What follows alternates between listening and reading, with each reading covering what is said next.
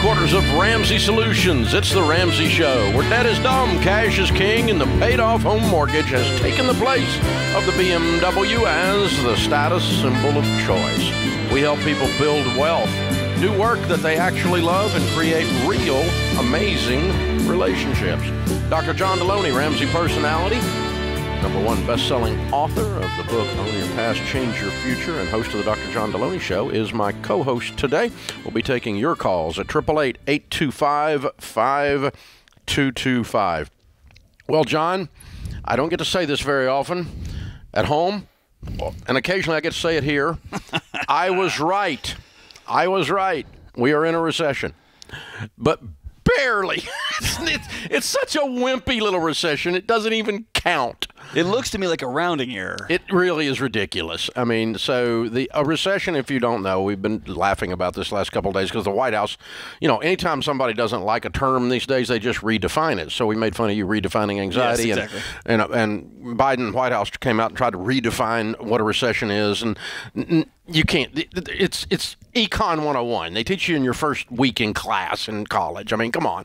A recession is 2 consecutive quarters of the gross domestic product, which is the adding up of all the goods and services produced in the United States, shrinking. It's a little bit less, 2 quarters in a row. It receded, like my hairline. Yes. Okay, that's what a recession is. It receded. However, this one didn't recede nearly as far as my hairline. I was going to say. This recession is such a joke that it's not even a real recession. It's not even a good one. I mean, as it went down like 1.25% first quarter. Last quarter, we got the numbers out just a few hours ago. It went down 0.9%. That's like a rounding error. This is like getting a ticket for going 71 in a 70. It's like, come on, man. I was speeding. 70 and a half. That's right. I was speeding, but come on, man. 70.9 in a 70. Oh, this is ridiculous. So now the Democrats are all going to run around in circles acting like it's no big deal, because it's really no big deal. And the Republicans are all going to scream at the top of their lungs, we're dying! It's in a recession! Biden has crashed the economy! Oh, my God! And neither one is true, by the way. We are in a recession, and the economy is not good. But this is not like a hurricane recession. This is a light mist. It's not like the last one we experienced. It's not even a real rainstorm. In Q2 when it plummeted. Oh, in 2020? Right. Yeah, we shut down the world, and the economy completely shrunk by like, 25 or 30% it shrunk. Yes. During quarantine, right? Because everybody's sitting at home eating donuts, right? Donuts went up, plexiglass went up, everything else went down, right? And so then they came out of their caves and bought everything in sight, and the economy exploded by 35% the next quarter. So that was a bizarre thing in 2020. But what we are is we are experiencing a slower economy. It's not growing. It's not a time of prosperity for sure. But it is not Chicken Little. You don't have to get your helmet out. It's just 0.9.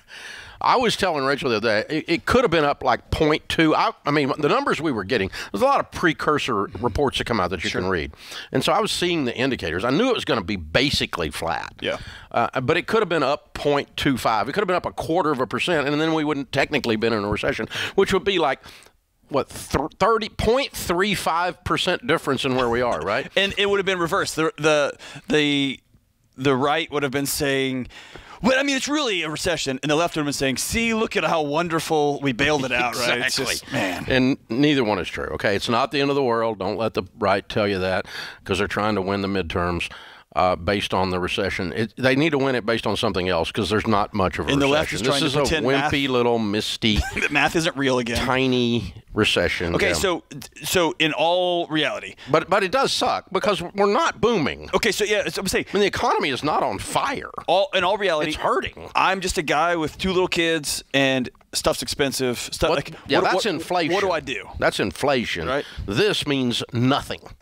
Is what that's this helpful. Like for just the regular guy. Other than the economy is not, it's kind of, it's going for a walk. It's not going for a run. Gotcha. And it's a slow walk. But it's not had a heart attack in an ICU either. Okay, there you go. I mean, just stretch this metaphor all we can. But you said something important. For the average guy like me, this number means nothing. Means nothing. Other than the idea the economy's slow. So turn the news off. The economy's slow. Yes. Okay, but it's not a deep, dark. I mean, I'm 62 years old. I've seen some deep, dark recessions. They're not fun. Right. That's a whole bunch of layoffs. A bunch of businesses aren't doing business, so they don't need people. They're not buying stuff because they're not doing business. So their goods that they produce, they're not producing them because they're not doing business. And so it slows down. It's not good. It's ugly. Recessions are ugly. But this one's a joke. Yep. This one's just moderately unpleasant. But this one could get a date. I mean, it's not really ugly, right? So, hey, yes, this is a recession like me and you, and we both ended up getting married. This is good. This is good. Could get a date. But I do get to tell Rachel Cruz I was right. Hey, this is worth something, because she was dogging me on the air the other day because I said it might be up 0.25%. She said, "Wait a minute, America! He just said he might be wrong." It's like, yeah, Rachel, calm down. Yeah, I could have been wrong, but I actually wasn't. So I'm really kind of basking in this a little bit because I did call it a while back. I thought we were going into a recession, and we did. But you said a long time ago. But it's such a joke. It's going to be a minor one. I could have missed it as easy as I hit it, truthfully, because it's basically flatline. It's just right down the middle. So. Yeah. That's the thing. So you're going to hear this all over the news, and you're going to hear the Fed increase the interest rates again yesterday to slow inflation, which is stupid on steroids. They're screwing around with the economy. They need to leave it alone, let it heal itself. It's going to be all right, but they're going to mess this thing up. And man, when you start messing with supply-demand stuff and you start messing and tinkering with, pay no attention to the man behind the curtain. Yeah, well, he can't complete a sentence. It's not a good thing. Okay, so let me ask you this. So let's take this metaphor, because that's my bigger concern. You have a couple and their marriage, it's fine. Things are fine. And you're going for a walk, and you've got the one person who's saying, hey, we should probably talk. Last night, I just felt, and the other person saying, I was in a bad mood, and we're going to dig into this. And well, what if we just we're going to try to start? Well, let's start doing this together. Let's do this, and we need to go do this. We should probably go sign up for this, and let's read this book together. And the other person saying, "Hey, I was just tired." There comes a point when the intervention becomes worse than anything that was actually going on. Is there a moment here? Yeah. So that's a long drawn-out analogy here to say. Got lost in your analogy. Yeah, okay, now I caught up. I got it. Okay. In other words, you're making a mountain out of a molehill. Can we tinker with this? Yeah, and the tinker's going to crash the car. Well, it's not going to crash it, but it could make it worse instead of making it better. It's just there's the first rule is do no harm, right? And so. Exactly. Take your hands off. If you don't know what's going on, take your hands off for a second. The beautiful thing about capitalism is it has a real tendency to heal itself if you leave it alone. Okay. Like crooks, they don't make it because people quit doing business with them. Why? Because they're crooks. They're crooks, yeah. Or eventually, if your product breaks on you, you quit buying it. If you make a crappy car, eventually people call it a Pinto. That's eventually the marketplace will punish you for being stupid, and it will cleanse itself. And it does that with cycles as well. But God Almighty, we have to mess with it. This is the Ramsey Show.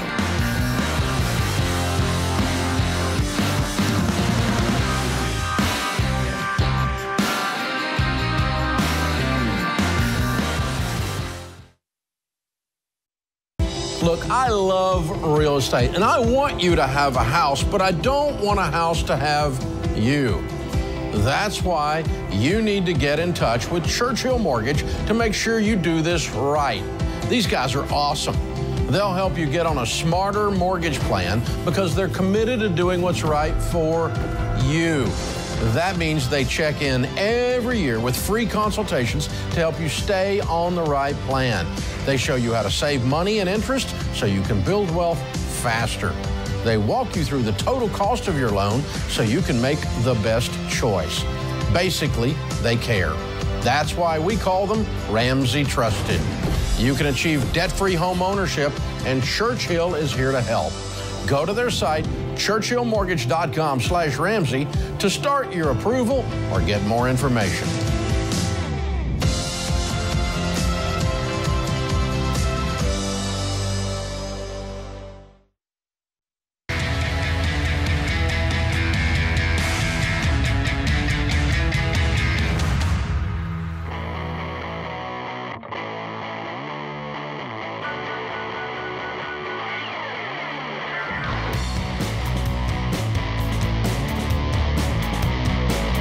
Dr. John Deloney, #1 best-selling author, host of the Dr. John Deloney Show. Ramsey Personality is my co-host today. Open phones at 888-825-5225. How many times have you found yourself saying, one day, when thinking about a goal that you have, one day I'll be able to buy a house, one day I'll be happy with my career, one day I won't have to battle with anxiety, one day I will set some boundaries. Stop waiting around. Whatever your one day is, you need to start right now. And that's why we created the SMART Conference. SMART Conference is a one-day event where we will tackle all the areas of your life. And guys, let's face it, we could all use that kind of boost right now. You'll hear from the nation's top thought leaders on money, career, mental health, relationships, marriage, and leadership. The event is hitting the road and will be coming to Dallas, Texas on Saturday, October 22nd.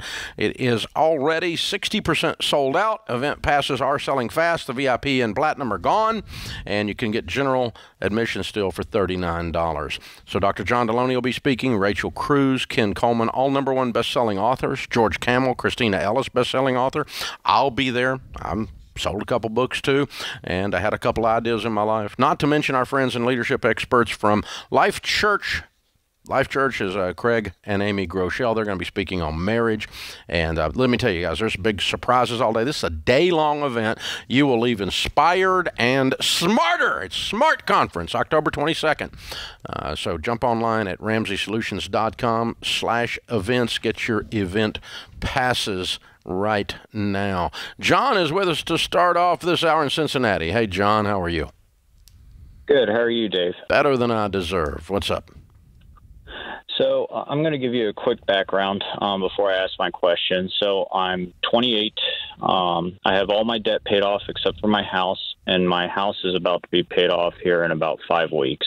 Great. I've been working a ton of overtime. I've been doing it, going gazelle intense for about 3 years now, working average 70 hours a week, had a baby with my wife. And so my question really is about what kind of advice you could give a young person like me that's in my position, because I'm kind of lost on a path, and I don't really have a path, and I'm starting to be burned out. So just looking for some advice. Sounds like you got a path. Sounds like you got several. Sounds like you're a new father, and you're a husband, and you're working to pay off some debt, and you're working a professional job. Are none of these paths, are you not feeling a certain way? It sounds like you got some pretty important, pretty cool path. What path is missing?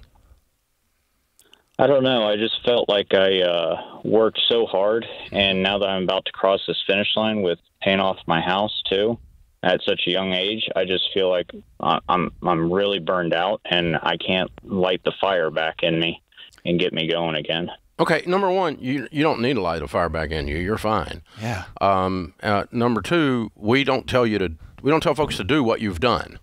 Once you reach to baby step 4, we don't say gazelle intense anymore. We move from intense to intentional, and work to systematically, more of a marathon than a sprint. Be putting money in your retirement, be putting money in your kids' college, and systematically paying off your house. But 70 hours a week to stay gazelle intense to pay off your house is not what we tell folks to do. It's okay that you did it. You didn't do anything wrong, but no wonder you're burnt out. In other words, you fried your brain, man. You put it on egg and put it on the skillet on the dadgum stove. So, let's just say, hey, let's work 40 hours a week. Systematically save for retirement, save for my kids' college, increase my generosity, and go on a vacation. Yeah, go on a vacation. Put your feet up, rock the baby. Oh my gosh! I mean, what's wrong with that number? What are we missing here? You need a new goal? Is that what you're saying? No, yeah, sort of a new goal. I just feel like after I've done this, I'm just kind of settling, and I don't know if that's what I'm supposed to. No, you're not settling. No. So you've seen the marathon pictures where the runner comes across the finish line and collapses at the marathon? Yes. You see the finish line and you're about to cross it, and your body is failing you, as it should after you run an Olympic marathon, and you're thinking, what workout can I get in tonight? Because I don't want to waste this evening. And what every coach and trainer on the planet would say, you need to take a couple weeks off. Take some time. I see. Rejuvenate, relax. Your next goal and mission and purpose and thing, it'll come to you, man. That's just who you are. You're a driven guy. You're going to go make it happen. You're not settling. You are leaning into rest. You're leaning into peace. There's a reason why you did all this. It's so you can put your feet up and go, whew, so you can give like crazy. You're there now, and you're going to have to practice what that feels like because you've never experienced that. It's all new feeling. What we're saying is there is as much dignity in running a marathon as there is a sprint. And right now you think the only thing that is worthy is sprint. So if I'm not sprinting, I'm settling. I see. And you're playing a much different, longer game. Yeah. Now you're playing long ball, man. Yeah. Okay. Different game. Right. And I'll tell you, the key to all Olympic workouts is not the workout program, it's the rest program. It's teaching these Olympic-driven athletes to put their feet up, to rest, to get some peace so that when they get back into the game, they are full in. Hey, I'm going to throw a book at you, all right? There's an old book a buddy of mine named Bob Buford wrote called Halftime. And the premise of the book, Halftime by Bob Buford, the premise of the book is that men in particular spend the first half of our lives in acquisition mode. The second half in search of significance. Now, this is in the case of a guy with a life well lived, okay? But what happens sometimes to men, and you're not a candidate for this, but what you've observed with maybe friends that are a little bit older than you, or I have when I was in my 20s or late 20s, early 30s, is a guy will kind of be winning the quote success game, and it's not fulfilling because acquisition doesn't fulfill. There's only so much of that you can, eat enough lobster, it tastes like soap. And so there's only so much gathering of stuff that is fulfilling. After that, you need significance. And so where you're going to find great joy and depth and soul refreshment is in working for significance rather than acquisition, because what you've done so far is an excellent job on the acquisition stuff. I mean, crap, man, you knocked out your house. You're 28 years old. You killed it. But now you got to have something that's a little deeper, a little more philosophical, a little more spiritual. And the guys that don't do that, and again, I'm not accusing you of this, but just for the rest of your edification, what happens to guys is they just keep going and going and going and going, think acquisition, acquisition, acquisition, and then they get all this stuff and all these accolades, and it's still not enough. And so that's when they have what we call a midlife crisis. They go get other wives and other homes. Yeah, they go out, the red convertible and the blonde secretary, and here we go, you know, and so, or whatever the stereotype is of a midlife crisis, right? So, no disrespect to you blonde secretaries, but oh my gosh, but that's what happens is if you don't intentionally change that gear at that apex, you will fill it up with the wrong stuff. Here's a fun adventure you and your wife can go on. Go take a half-day retreat in the next week or two and ask her this question: who do we want to become now that we've done all of this? Another half-day serve soup at the homeless shelter. There you go. And let's get up 3 or 4 books that we want to read together over the next few months as we start thinking about who are we going to become. And also, let's make service a regular part of our marriage, of our giving back to our community. That'd be incredible. Yeah. And it is the best part of life, and it's the best part of money. Yeah.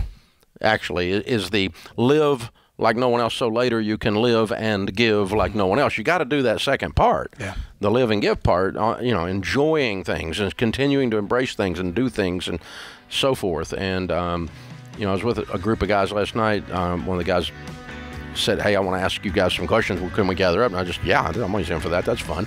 And real philosophical thing, kind of thing on the back porch, right? But it was this whole idea that, what are we going to do now that matters? And man, it's just, you got to live a life with that kind of intensity, that kind of intentionality. That's a different thing. That's where you are, man. You're in a really good place. And your question is not weird. No. It's actually a very, very good question and a very good place that you're in, that you find yourself in. But be intentional about the next steps.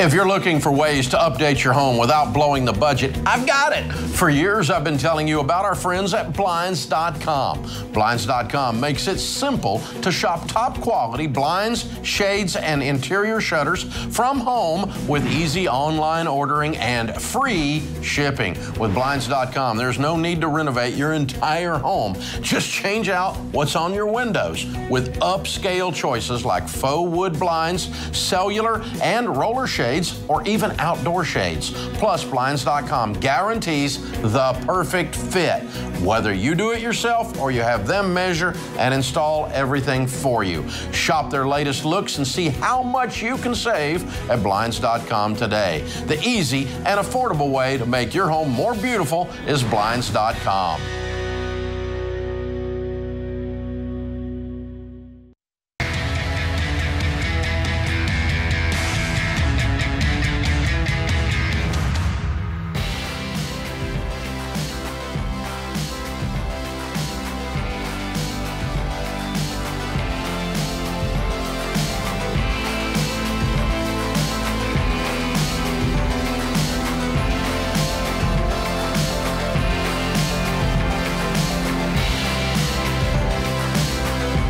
Dr. John Deloney, Ramsey Personality, is my co-host today. Nicole is in Orlando. Hi, Nicole. How are you? Hi. Thank you so much for taking my call. Sure. What's up? So I'm new to the Dave Ramsey. I just heard about you guys about a week ago. I've been living under a rock. But I looked through the baby steps, and I'm kind of coming up with an issue right now. So my family, I was living in Los Angeles, California. I sold my home, and with the profits, I was able to purchase a home outright in, we live in Kissimmee, Florida, where I took a position that now has doubled my income. Fabulous. And so life is rough. You have a paid-for house and a doubled income. See ya, California. So we are really, needless to say, we feel incredibly blessed. Yeah. But the problem I'm having right now is, with the home, we still have about $100,000 left over. We have about $150,000 between cash in the bank, and we also invested in gold. But my problem is my new employer, we don't have a 401k, and I don't qualify now for a Roth. So I'm kind of getting a little nervous as far as what to invest in, what's the best way to grow my money. I'm 30 years old right now, and so let me get this straight. You're 100% debt-free. You don't owe on your house. You doubled your income. Yes, sir. I don't think there's anything to be nervous about except where we're going to throw the party. I mean, you are really doing it. This is great. It's good for you. So, not to make light of you or anything, but Dave, I might be wrong, but should she buy a bunch more gold? I did buy some more, but not like not a lot. No, he's being facetious. Don't listen to him. Moron. Don't buy gold. Don't listen to him. We tell people not to buy gold. No. So here's the thing: you are what we call baby step 7. Okay. All the baby steps lead you out of debt, while building an emergency fund, while starting your retirement, while starting your kids' college. Do you have kids that you need to save for college for? Yes, I have one daughter. She's 13, and we have about $20,000, which was kind of our. Yeah. My husband and I agreed that was kind of our max as far as what we wanted to contribute. Put a little skin in the game, but she also has to have some skin in the game. Yeah, like $150,000. Okay, a lot of skin your daughter's going to be putting in there. But anyway, I'm probably doing a little more than that. If I'm going to argue with you guys on that, even if you're not going to pay for 100%, that $20,000 ain't going to touch it. Nope. So you need to go price of college. It's going to blow your mind. But anyway, so here's the thing. You're at what we call baby step 7, which that step is build wealth and give. So I want you to make sure you're doing all you can for retirement, all you can for the kids' college. A good way to do that is to sit down with a good financial advisor. You can do what's called a backdoor Roth IRA, and you can put $8,000 a year, $6,000 a year, $7,000 a year, wherever you are in the process there, into that each. Is your husband working outside the home? No, he's actually a paraplegic, so I'm the sole income provider for a family. But you can do a spousal IRA and a regular IRA, and they can be Roth IRAs, and you can backdoor them. Okay, what a backdoor is, it's called a backdoor Roth. What you do is you open an after-tax traditional IRA and instantaneously roll it to a Roth. Okay. Gotcha. I have a income that far exceeds the limits, and I do those every year. Okay. So it's perfectly legal. It is a loophole, but it's perfectly Right. legal and moral to do that. And you put it in Okay. good growth stock mutual funds like your kids' college should be in. So we're not in the investment business around Ramsey, but we have a group of investment advisors that we have vetted all over America, many different brands, meaning they work for different companies, but they all share a couple of traits. One, they have the heart of a teacher, which you want to learn about this stuff. And two, that they are going to give you advice that's consistent with what you hear around here. We call them smart vestors. And you're the smart vestor, they're the smart vestor pro. So you click on that at RamseySolutions.com. It'll give you a list of 3 or 4 in your area. You can interview all of them and decide which one you like, which one you feel good about. And you can do your backdoor Roths there. You can soup up your kids' college fund a little bit in your 529. Let's get that thing moving a little bit better than it is. And you can do some other type of investing beyond that, which you're going to be able to do with your wonderful income because you don't have any bills. Way to go. And they're going to tell you what I'm going to tell you, which is don't invest in gold. It's a bad investment. It's had a bad rate of return. Over the last 70 years, it's averaged about 1.2%. Gotcha. Okay. Now, it's had some big years that the gold bugs like to talk about, but it's had a lot of down years, and it is basically it's a commodity, and commodities are not things I invest in. So you can do whatever you want, but that's what I would do. I have some gold cufflinks, and that's it. That's what I would do. The last thing you can do is what's called if you want to write this down, is you got backdoor you got to write down for Roth. The other one is a low turnover mutual fund. And so I do a lot of those now too. And what that is they don't sell the stocks inside the mutual fund much. So a low turnover ratio would be like a 4% turnover ratio, meaning only 4% of them are sold in a year. So there's hardly any of the gains are activated for taxes. So it works kind of like if you buy a single stock. Let's say you bought a stock of Home Depot for $50. I don't even know what Home Depot goes for, but let's say you bought it for $50. If it goes up from $50 to $70, you don't pay any taxes on that $20 gain until you sell it. Gotcha. And because they're not selling the stocks inside the mutual fund, there's low turnover. It's growing like that stock was growing, and you don't pay taxes on it until you sell it because they're not selling it.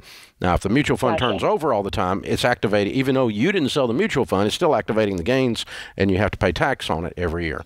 So this is capital gains growth, and it's a good way to do that. Another excellent way to get at that is just a no-load S&P 500 fund will put you in that same thing. Almost all of those are low turnover ratio. So just check for the turnover ratio or talk to your SmartVestor Pro about that. I do some through my SmartVestor Pro, and I just occasionally just dump some into an index fund.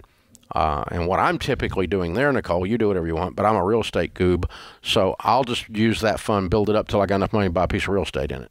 And then I'll cash that in and go buy some real estate. And it's if I keep it longer than a year, it's taxed at capital gains rate instead of ordinary income rate, which is half.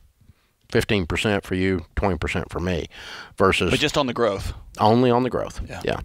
So, but it's an excellent vehicle for because you get a better tax deal if you hold it a year, and you don't pay taxes if you just keep holding it. It just keeps growing. So I remember back in the early to mid 80s, Dave. My dad took me down when I started my little lawn business, and he took me down to open up a savings account. And my interest rate was 11, 12, 13%. We're coming out of that bad inflation. I remember it. And I remember circling back in college. That's so cute. And getting a savings account, and it was 1. And I remember thinking the bank was ripping me off, and I didn't understand about economics. Can we expect with inflation and with the Fed rates that we can go down to – normally we'd put money in an index fund. We put it in a money market account. Can we expect to go down to our banks and just get these elevated rates that we haven't experienced the last decade? Well, Fed was running when as high as 18, the Fed rate did in 1982 and under Jimmy Carter, and it was out of control. Yeah. And so the Fed, that's an example of government tinkering with the economy that they shouldn't have been. So they ran the Fed rate up. I mean, and what the Fed funds rate is what one bank borrows from another. Right. So it's their cost of money. So if they pay more to borrow money from another bank to loan to you, then they're going to charge you more. Right. So interest rate drives interest rates up to the consumer. So the Fed funds rate's a big deal. But no, you'd have to say I think interest rates in general, the interest rate environment is going to go through the roof again. And I got to tell you, man, they got Carter booted out of office for sure. That and the Iran hostage crisis cost him the presidency. And he was a sitting president one term. Yeah. And that's unusual. Yep. And it cost him that for sure. It was political suicide to do that. So, no, I mean 6% Fed rate, or a 6% mortgage market is not a high mortgage market. No, it's not anywhere near that kind of numbers. So, no, you're not going to see a savings account that's going to pay much more than 1 or 2% in your coming years. This is the Ramsey Show.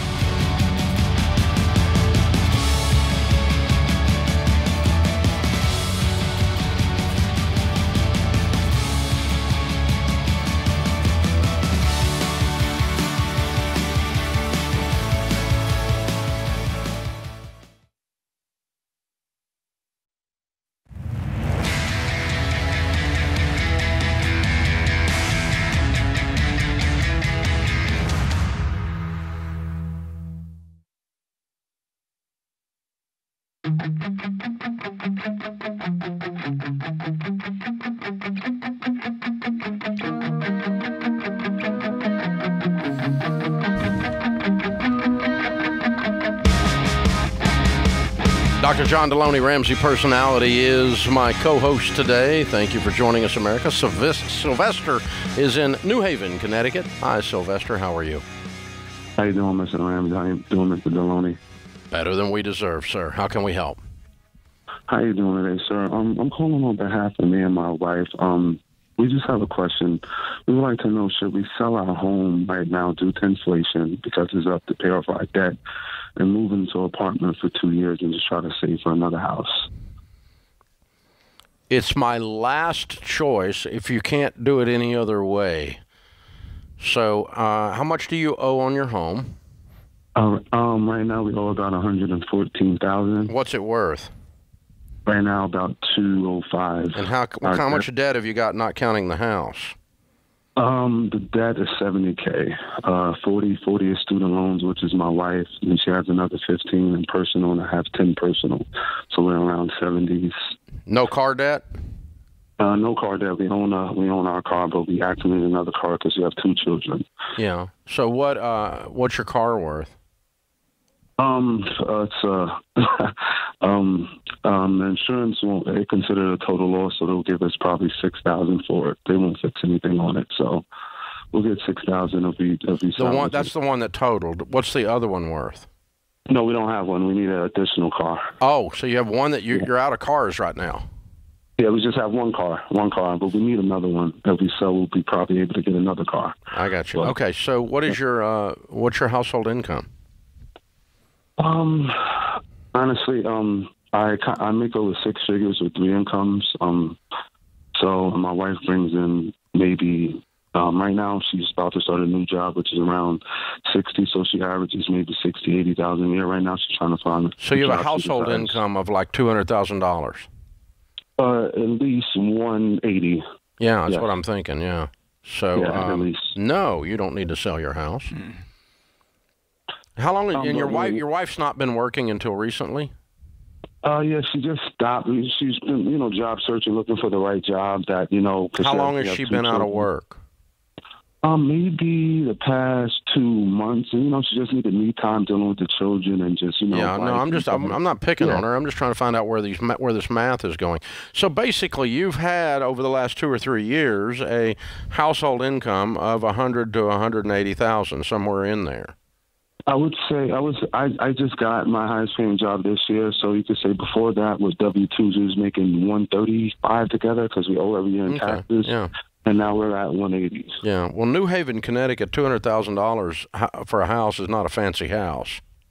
No, it's a condo. So that's why she would like to sell, take the gain, be debt free, move into an apartment with our children for 2 years, and hopefully buy another home. We're just asking for recommendations because we spoke to other financial advisors, and it's like, use your line of equity. Yeah. It's up to you. So don't use that financial advisor. He's an idiot. Yeah, fire that person. So here's what you need to do. I'm going to pick. Can I pick on you? Is that okay? Absolutely, sir. Okay. You make too much money to be this broke. Y'all are disorganized, out of control, and overspending.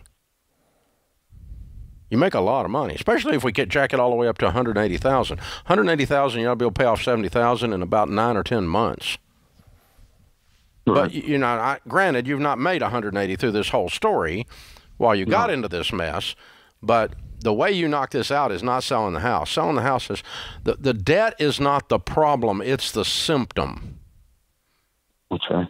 And you're treating the symptom when you sell your house. I'd rather you treat the problem, which is you guys get on a tight budget, no eating out, no vacations, no life, and you pay all of this off in 9 or 10 months. I mean, how would it feel to be 10 months from now have no debt but your house?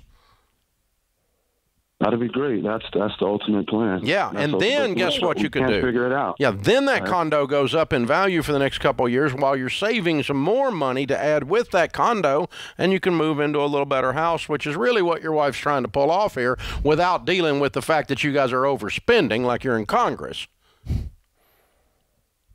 But you got to deal with that, or, dude, you're going to be broke your whole life. You can't out-earn stupidity. I tried it for a long time. And you can't outlive disorganization. And I've tried that for a long time. There's a lot of stress in this story, isn't there, Sylvester? Yeah, my wife is extremely stressed. That's why the job search. And hold on. Hey, you're stressed too.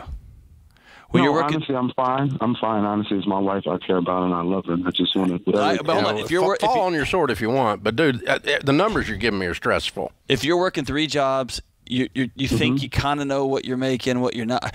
That's hard, right? And you're strong. You go to work. You work hard. There's some ego there, but it's okay to say, man, I want to live a more peaceful life too.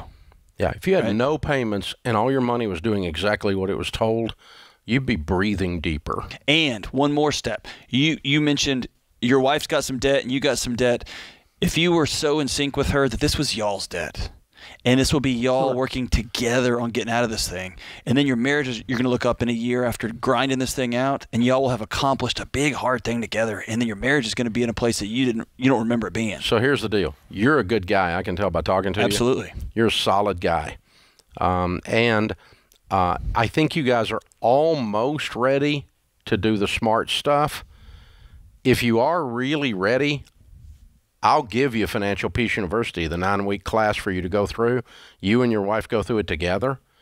Find a local church and plug into it, or get on with an online group and go through it with your online group, and then watch the videos and do the budgets and do the stuff we teach you. And literally in 9 weeks, I can show you how this debt should be gone in 9 months, and both of you be on the same page. We can show you how to do it. We've shown 10 million people how to do it. If I give that to you for free, can you get her to go along with you and the two of you do these lessons together? Well, she's on the phone now, if you don't mind clicking in. Okay. What's her name? Her name is Shay. Does she know about all this discussion we've just been having? Yes. Sherry. Shay. Yes. Hey, I'm going to give you guys Financial Peace University if you'll promise to actually go through it together. Will you make that promise? Yes. If you guys will do this, we can show you how to get out of debt in 9 or 10 months, 12 months max, and you keep the condo, let the condo go up in value, and then you can move over and jump into the better house later on. That's about a 3-year plan or so. Does that sound good? Sounds good. Okay. You guys make too much money to be this freaking broke. You agree with that? Yes, Absolutely. All right, you hang on. Austin will pick up, and we'll help you guys get through this. You're the kind of people we like to help. Hey, she's on the phone. This is bad. This is good news right here, John. I know, and I love, man. I'm smiling ear to ear. I love talking to husbands who have run up against I've tried to flex my way through this, and I need to go ask somebody for another plan because my plan of just go, it's not working.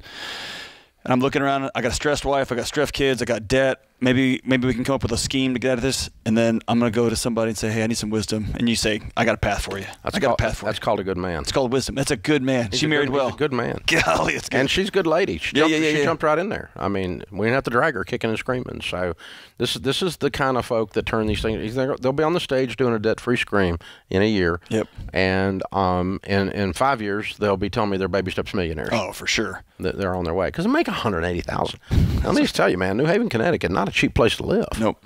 So that's a big market there. So it's a nice market. But, yeah, wow.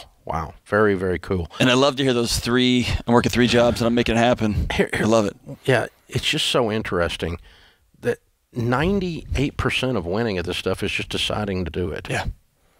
Deciding I'm not going to live like this anymore. So I was hiking the other day. My wife and I were on our anniversary trip. I was hiking up a hill, and I think mental health, I think financial health, physical health, I think if we distill it all down, it comes into to 3 words. Do it anyway.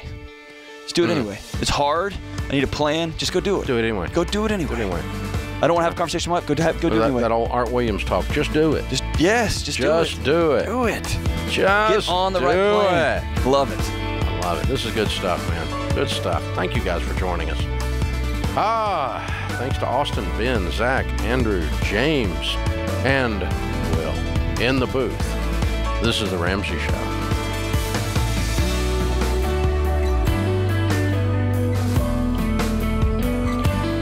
Dave here. You can find all of our shows with the Ramsey Network app on your smartphone. It's the only place to listen to the entire back catalog of episodes. Download the Ramsey Network app in your favorite app store today.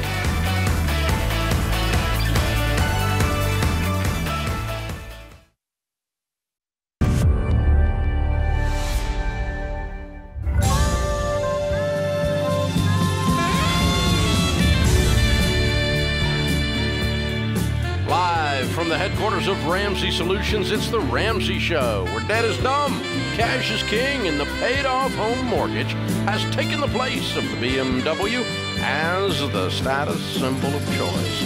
We help people build wealth, do work that they love, and create actual amazing relationships. Dr. John Deloney, #1 best-selling author, host of the Dr. John Deloney Show, Ramsey Personality, is my co-host today. Open phones at 888-825-5225. Lindsay's with us in Columbia, South Carolina. Hi, Lindsay. How are you? Hey, Dave. I'm doing great. How are you guys? Better than we deserve. What's up in your world? Yeah, so I just recently got engaged, and my fiance and I have been following your baby steps for a few years now. We are debt-free. So now we are planning and budgeting for the wedding, which we will be able to cash flow. Phenomenal. But I am finding myself having a lot of guilt over spending the money on the wedding. We are both anticipating we are going to need new cars soon. We're at the phase of our life where we'd like to start saving for a down payment. I don't want to gyp myself of the wedding that I want, but I am having shame about wanting to spend so much money. Well, I mean, it wouldn't be shameful or guilt-inducing unless it is too much money. And the way how do we say too much money? It's in relative terms to your situation. Okay, if you make $2 million a year and you want to spend $50,000 on a wedding, that's not too much. If you make $40,000 a year and you want to spend $50,000 on a wedding, you're crazy. So what is it you want to spend on the wedding? I think it's going to be about $25,000 to $30,000 tops. Nice wedding. And what is your income? Household income is probably about $90,000. Well, there's not a household yet, but yeah, okay. Yeah. All right, but yeah, that would be the numbers we're dealing with anyway. So, well, the average household income in America right now is about $70,000, and the average wedding is about $25,000. Okay. Okay. Now, so that's the average, but we do want to keep in mind that normal is broke, so we don't necessarily want to aim at average. But the point of that is you're not completely out of control, but now you start to make value judgments and go, every $5,000 I cut this accelerates the other goals. Mm-hmm. And so it's the trade-off that you're going to make the rest of your life. If I spend money on A, I don't have it for B. It's called opportunity cost. And that's what I'm struggling with. Yeah. Like, I don't want to have the wedding and then what right after what I the want wedding, you to do is set a number, stick to that number, and never struggle again. Okay. Now, you should, I do want some of this negative emotion to keep you from overspending your budget.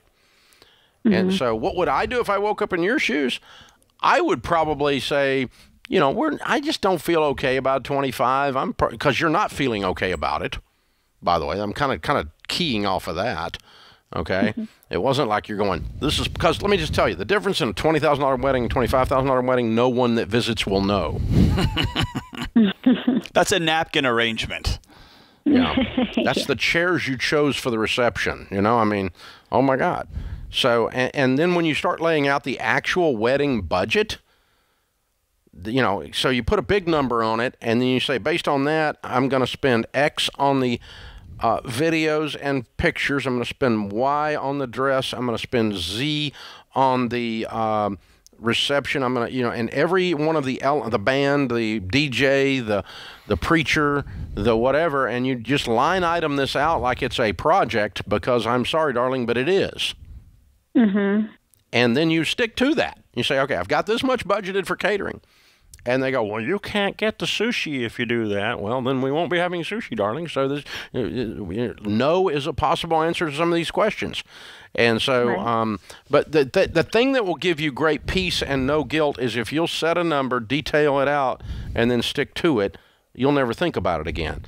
But if it's constantly floating around and you feel like then I can buy happiness or I can buy joy for $3,000 more, you're not going to find it there. It's not there. And it's a wonderful thing to have we have big parties. We're Ramseys, man. We like to party. All of our weddings were huge. We love big weddings and everybody dancing and good food. And man, it's a fun time. And it is one day and it's gone. It does evaporate, but so is travel or so is other things we spend money on. So, right. But there is you do know there is no correlation between the size of the wedding budget and the success of the marriage, though, right? Yes. If anything, there might be a negative correlation. Yeah, for sure. Well, I'm just glad we're not going into debt for it, but I do have that guilt you know. You don't have to say I'm not glad. I chose not to go into debt for it. Mm-hmm. You're like being a grown-up and stuff here. Yeah. Is the person you're about to marry, are they guilt tripping you, or saying, "Man, if we weren't doing a wedding like this, like, where's this guilt coming from?" Me, I guess because we have worked so hard the last few years to pay off our debt, and now we're finally in a really good financial spot. So are you kind of a tightwad and you have trouble enjoying money? Yes, and I'm worried that after the wedding, our cars are going to go, and we're going to need to buy a new car. 100% chance. And on the honeymoon, one of them's going to fry. In 15 years, it'll be a funny footnote to a great wedding. Yeah. Let this be a great experience for you. You worked so hard so that you could honor this. I like that. This cool ceremony, right? That's why you're going to work so hard after this wedding. You're going to get new cars so that you don't end up on the side of the road. You're going to work really hard to pay off your house so that you can give recklessly to people in your community. You're going to do these things so that, right? And y'all have worked really hard to get right here. I would challenge you to dial it down to 20. Absolutely, 18.5. Come up with a number, yeah. And then just lock it in, and go based on that. I've got to do the dress this way. Based on that, I've got to do the catering this way. Based on that, I got to have friends go pick some daisies out of the farmer's field because we don't have money for a florist. Based on that, I don't know what it is. But, I mean, I've had folks on this team in the last 2 years, 3 years, 4 years, many, many, many of them have had some incredible weddings for under 10 grand. Yeah. But it involved friends pitching in, moms cooking stuff for the reception. I mean, it involved all kinds of different things you can do. You don't have to do that. You're not doing anything morally wrong or financially wrong if you just say the budget's 20 and we're going to hire it all out. That's okay. But my point is that you can have a really nice wedding for $20K.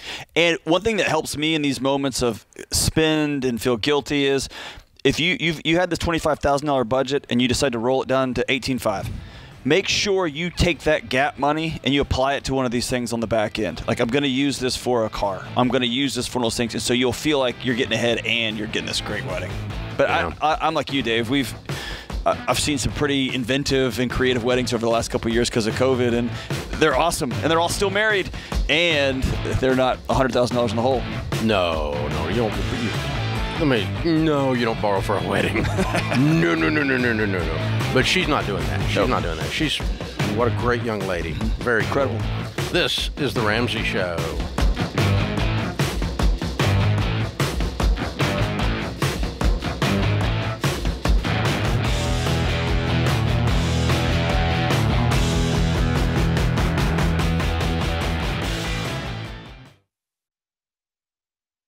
Chaos. That's what it can feel like when your business is growing so fast you've outgrown your financial and accounting software.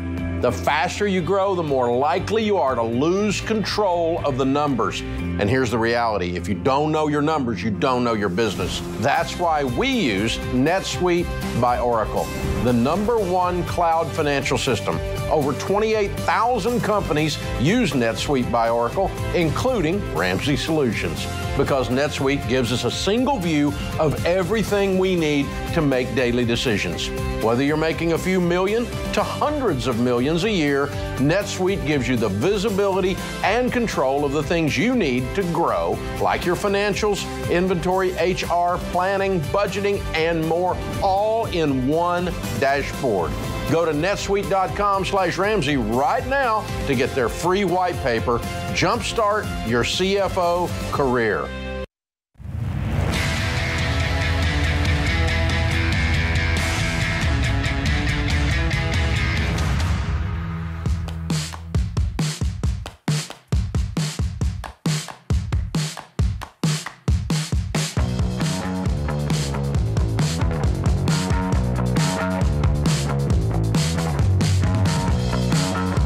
Dr. John Deloney, Ramsey Personality, is my co-host today. Parents, if you have school-age kids, the last thing you want is for them to be normal. You want them to be weird, like we teach around here. And that's why you've already got them listening to stuff like The Ramsey Show in the backseat of your car. You're raising next-gen financial peace smart kids, right? Hey, we're on board with this. So we've got tons of stuff to help you and even your kids' teachers in our back-to-school sale. My God, back to school is here. One of the biggest challenges teachers face is getting students to engage in a healthy classroom conversation, and that's why Dr. John Deloney, to my right, created classroom editions of his Questions for Humans conversation starters for elementary, middle, and high school kids. Help them build lifelong friendships through real, in-person conversations. At home, keep the fun and learning going with the popular kids' books. The Adventure Pack is a family favorite. Includes the Storytime Collection, Financial Peace Junior, the Smart Saver Bank, all for teaching kids how to handle money. If there's a teacher in your life or your kid's life, pick them up one of the Questions for Humans classroom editions as a gift for them. Shop the back-to-school sale at RamseySolutions.com. John, I did not know you did. I probably knew it, but I forgot it. Classroom editions. Yeah, for elementary, middle school, and high school classrooms. For teachers. What does the elementary conversation starter sound like? Exactly as a conversation that would happen around a lunch table here at work. The same. Conversation with me, you, and George on a boat trying to ski. It's very similar. I'll just leave it at that. Randy's in Washington, D.C. Hey, Randy, what's up? I'm doing well, Dave. How are you? Better than I deserve. How can we help? Well, gentlemen, I want to say thank you for accepting my call. My wife and I are pretty much, and I would say, a good problem to have. So I'm active duty military. We just sold our home at the end of June. We ended up with $184,000 in equity, which we used to pay off the rest of our debt. Left us with about $130,000 left over. So we maxed out the emergency fund. I have increased my contribution to my TSP to 15%, like I'm supposed to in baby step 4. The problem I have is I'm up for a promotion this year, which is about a $450 pay increase per month. And what I don't know right now is whether I should increase just basically do the percentage difference and contribute that to my TSP till I can retire from it, or use it for a separate account. Okay, cool. I mean, you can dump it into the TSP if you want. You could dump it into a Roth IRA if you want. Are you in the Roth TSP? You need to be. I am. So I'm. And the C plan 80% and 20I, 20S? So I'm at 60C, 20S, and 20I. That's good. That's the mix we teach. Yeah, that's good. Okay, so you're already on track with all that. Yeah, I mean, you're in a baby step 7 situation until you repurchase a home. Are you stable in terms of your location? Are you going to buy again, or are you just waiting to quit for the military, quit moving you around before you buy again? So right now we're going to wait until I'm ready to retire to purchase our forever home. That's actually like a second part to the question. So the extra when will you be retiring? In about 10 years. Okay. All right. Yeah, you need to be dumping the rest of that with a SmartVestor Pro then and some mutual funds so it will keep up with the increase in value in real estate during that time. You don't want it sitting there making nothing and still, because $184,000 10 years from now won't buy what $184,000 will buy now. So that's the thing. So, hey, man, thanks for your service. But, yeah, load that TSP up, load your Roth IRAs up, and then load your house fund up, and that's really all you got left to do. You're just making money and doing good work. Real quick, walk me through a TSP, Dave.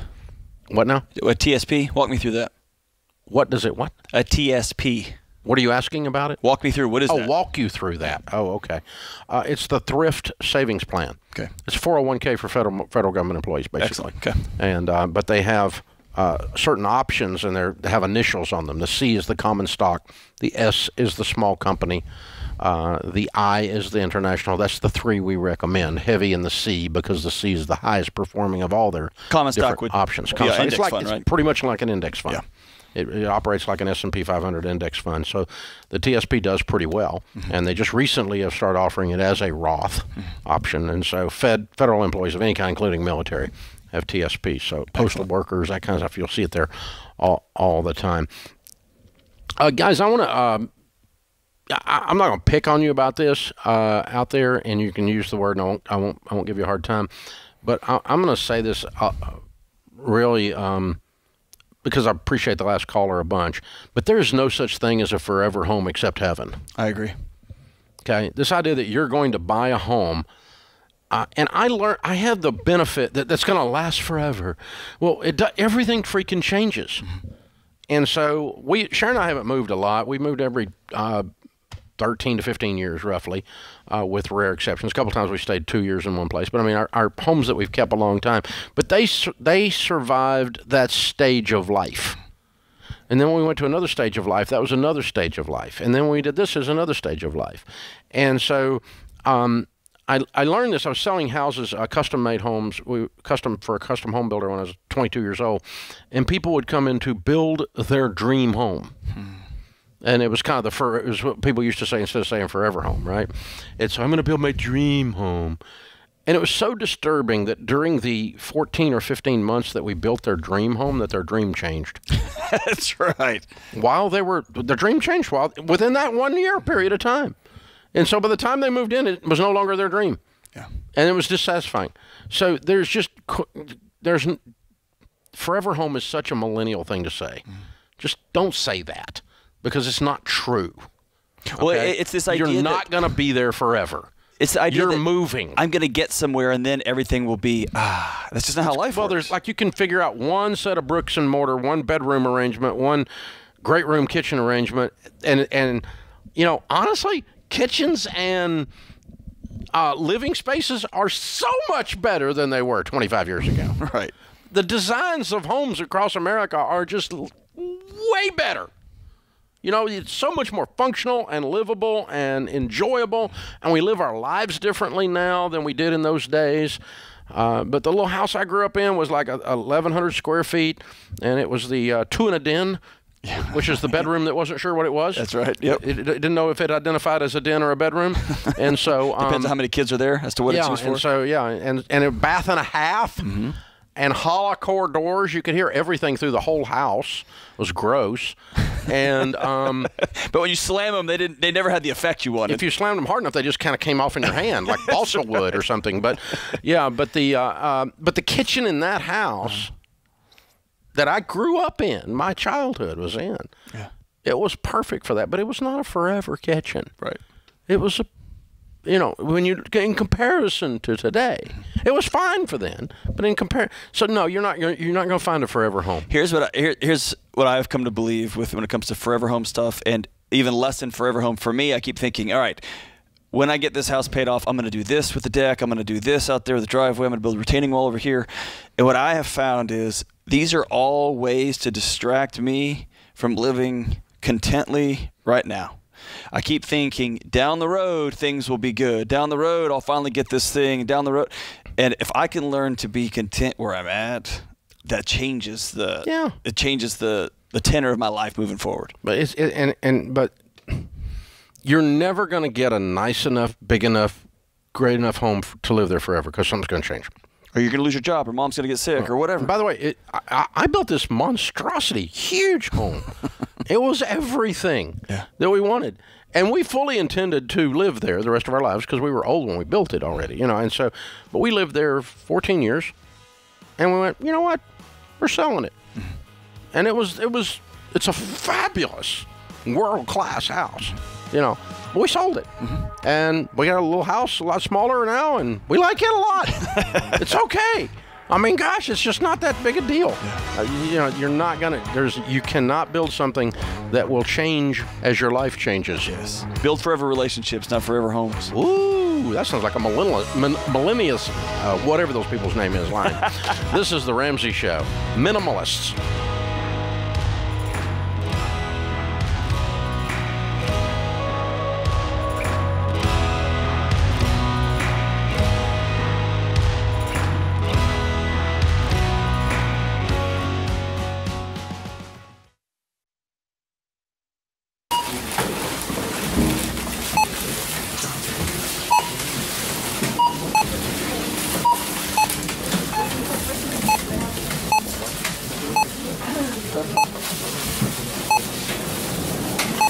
Still on baby step number 1, eh?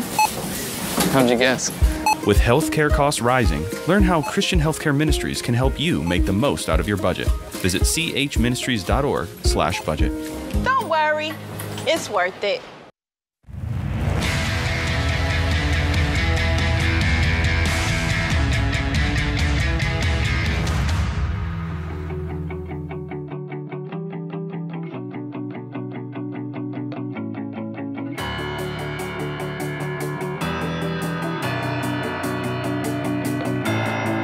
Dr. John Deloney, Ramsey Personality, is my co-host today in the lobby of Ramsey Solutions on the debt-free stage. Joseph and Victoria are with us. Welcome to Nashville, guys. Thank you. Where do you guys live? We live in Minnesota. We are about 45 minutes south of Minneapolis, St. Paul area. Fun. Welcome to Nashville. And all the way to Nashville to do a debt-free scream. How much have you paid off? We are at $76,809. I love it. And how long did this take you? 11 months. Wow. And your range of income during that time? We started right around 60 a year, and we ended at 145. Nice jump in 1 year. Did somebody go to work that wasn't working? I did. What do you do for a living, guys? I actually drive school bus. Okay. Which is super fun. So. Yeah, that's cool. I'm a truck driver. Oh, a couple of drivers there. Yeah. You got it. Did you drive from Minneapolis? No, we flew. Oh, yeah. You drive for a living. You want to No, we have 5 kids. So. Oh, yeah. I would love to hear your dinner conversations like about the new V6 and the yeah, they get interesting to say the least. Tire changes, and that'd be fantastic. Yeah. Right. All right, guys. What kind of debt was the $77,000? It was student loans for a little bit on my part. Then we had a camper, a car, and then a couple other random debts that we had to pay off. So just multitude of things. What's the biggest thing you sold? Nothing. Yeah, we really sell didn't have to sell anything. Okay, so you just busted into it. Yep. And you had some money in savings you threw at it? A little bit. A little bit, yeah. How much? I would say $3,000 to $5,000. Not much. Okay. Nope. So basically you going to work and you threw it all on there, Yep. huh? Yep, that was the main reason I started working, was to pay off the debt. And then down the road, now it's fun money. I was working use about it for 90 whatever. hours a week. Yeah. I was doing 80 truck driving, and then I would do DoorDash on the side. Wow, you guys are kicking it. Okay, so you kicked it all the way from 60 to 145, and that enables you in 11 months to pay off 77. Yep. You got it. Wow. So what happened lit you on fire, man? Y'all went off like fireworks. Honestly, it's a pretty wild story. I was actually debating on whether I should commit suicide or not. And I wanted my family to be secure when I was gone. And then just listening to your show and hearing the Bible verses every day, I came home and talked to Tori and decided we should probably get into a church. We found River Valley up in the Twin Cities and gave our life to Jesus Christ. Got baptized October 31st, which is kind of a joke and a half because our favorite holiday was Halloween for a long time. And just changed our life ever since. Yep. Amazing. Wow. So was the financial pressure part of that or just other mental issues? I'm a disabled veteran, so I deal with PTSD and some traumatic brain injury from some of that. So Wow. What's your healing journey been like? It's been a process. I got into a big good group of guys at church, some men's leadership courses, starting counseling with the VA coming up on August 1st. So very good. Congrats, man. Very good. It's awesome. Man, I'm so proud of you guys. Yeah. I mean, the money is a big deal, paying off $77,000 in 11 months. Yeah. But you guys changed your whole lives. We did. And saved your life. Yeah. In the process. And the money was just a little part of that journey. Right. But I started out listening to this podcast, or this radio show. That's where it started, yeah. Oh, so talk to us about when he came and sat down, and as his wife, I've sat with a bunch of folks in your situation, and your wife, you knew for a long time there's a gap here. Oh, absolutely. But then when he sits down and says, here's how big that gap really is, Right. that's a lot, right? Yeah, and it was an eye-opener. Yeah, Like, walk us through your next steps. it was essentially just trying to batten down the hatches. So he said, we have to pay off this amount of money. We have to work with this amount of money. So we went from having a grocery budget with 5 kids of, $150, $200 a week down to $75 to $100 a week. So it was difficult, but we managed to do it, cutting down our cell phones, cutting cable, cutting everything we possibly could to fit everything in this budget while paying off as much as we could. So it was a huge jump, but it was definitely doable. That's amazing. I want to make sure I get the order of the occurrences. So you started listening to the show. Correct. Yep. Then you started attending church. Correct. Yep. And then you started working on the debt. Yep. We had to get our ducks in a row. Yeah. But Well, in a way, I started listening to the show. We started working on the debt, and then after a while of that, we plugged into church. Oh, okay. Yep. Okay. So it was kind of all mixed in together. Right.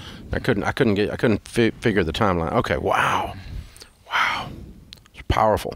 Sounds like a good church. It's a very good church. It's amazing. River Valley is definitely a blessing to the Twin Cities. Yeah. Absolutely. Yeah.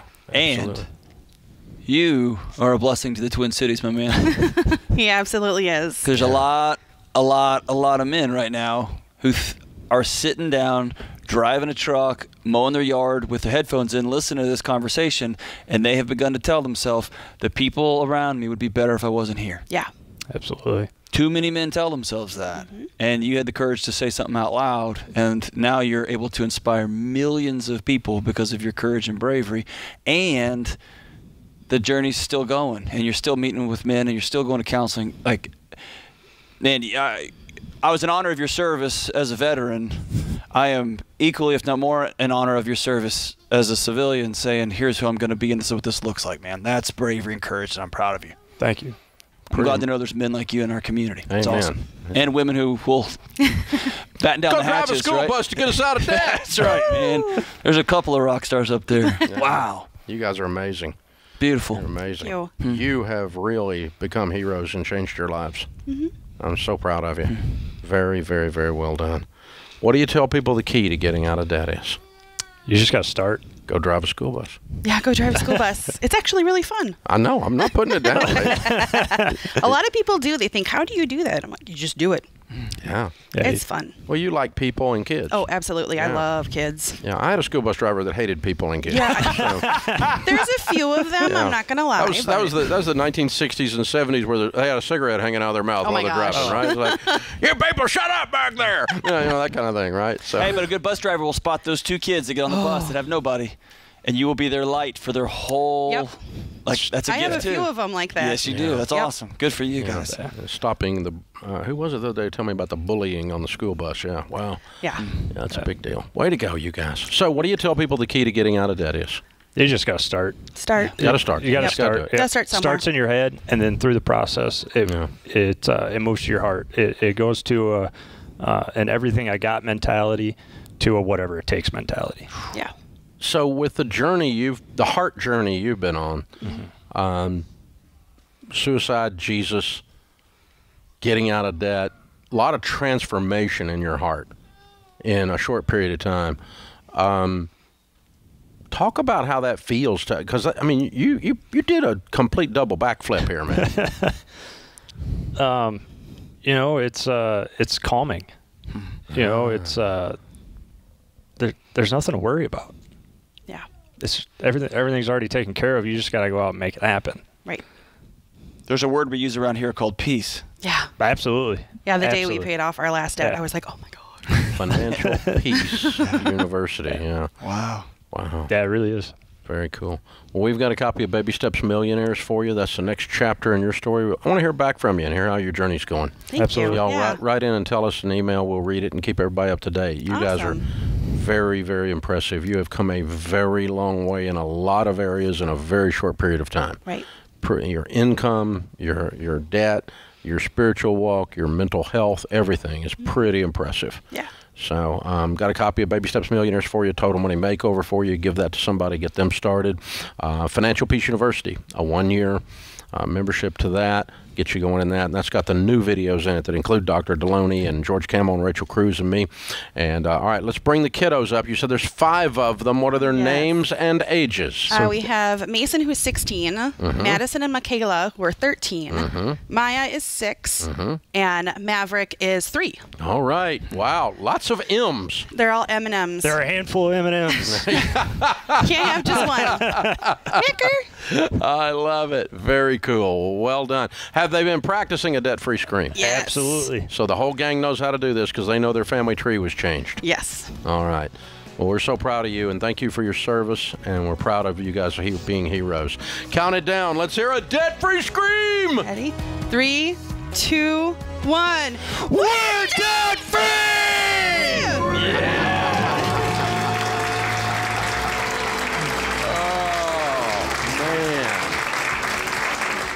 Man, oh man, oh man. Dave, I've suddenly got allergies in my eyes. This is The Ramsey Show.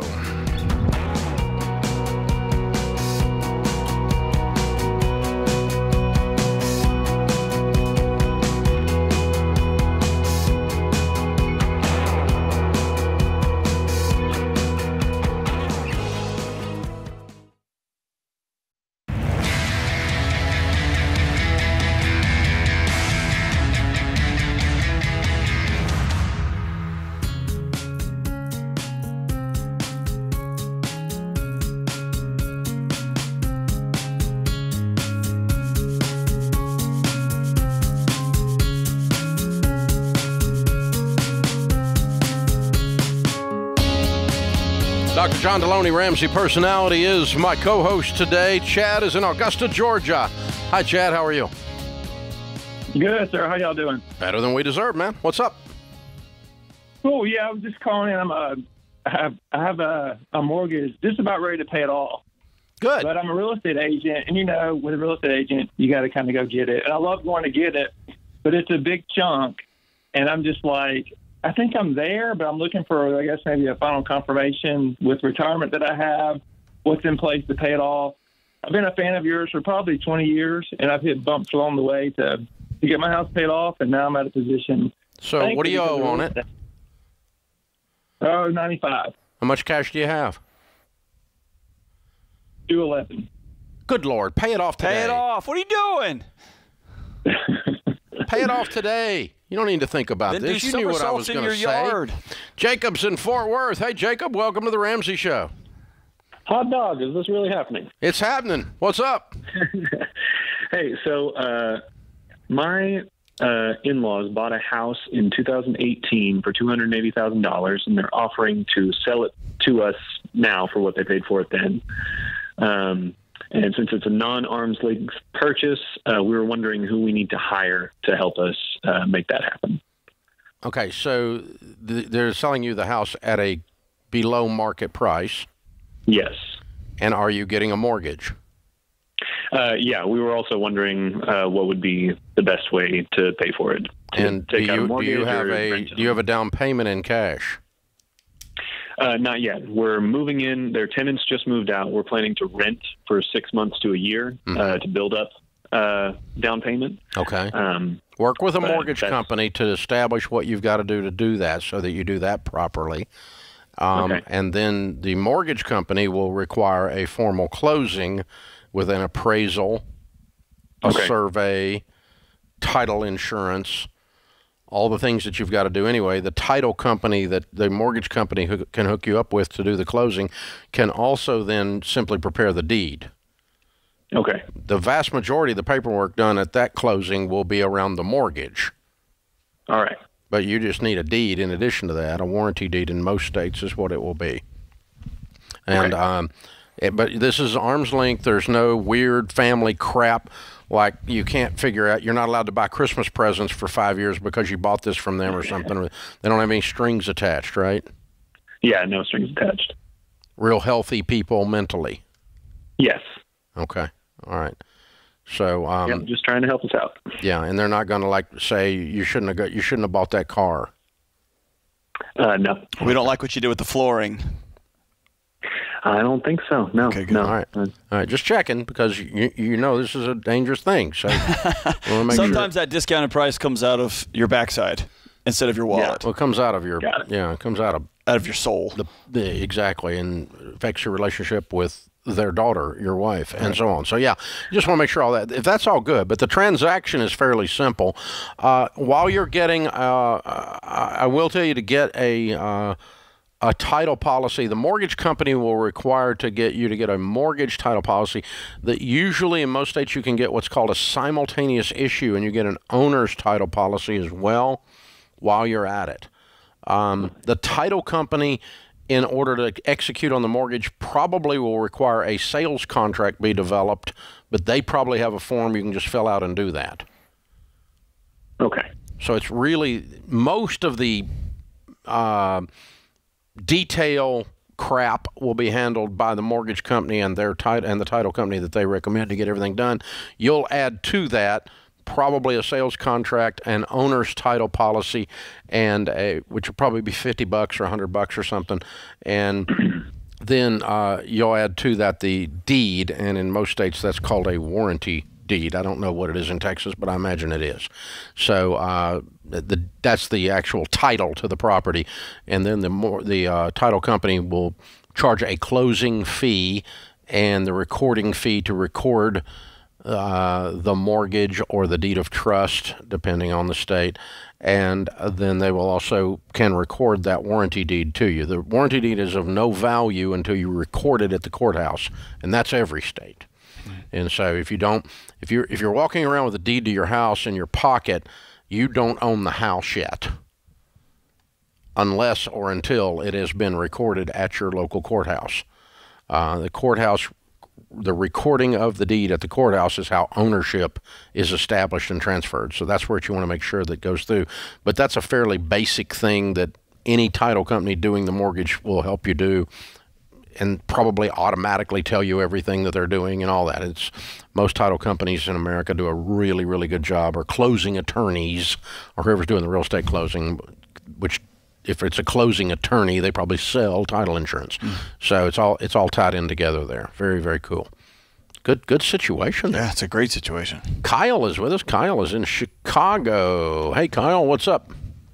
Hey, Dave. I'm good. How are you? Better than I deserve. How can I help? Good. Hey, I got a job offer to increase this lateral move from two companies, but company A, I got a loan in my 401k, and I think that's going to hinder my move.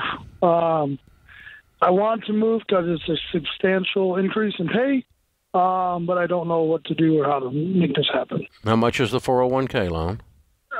It's $15,000. Okay. And what's the increase in pay? About $100,000. Lord.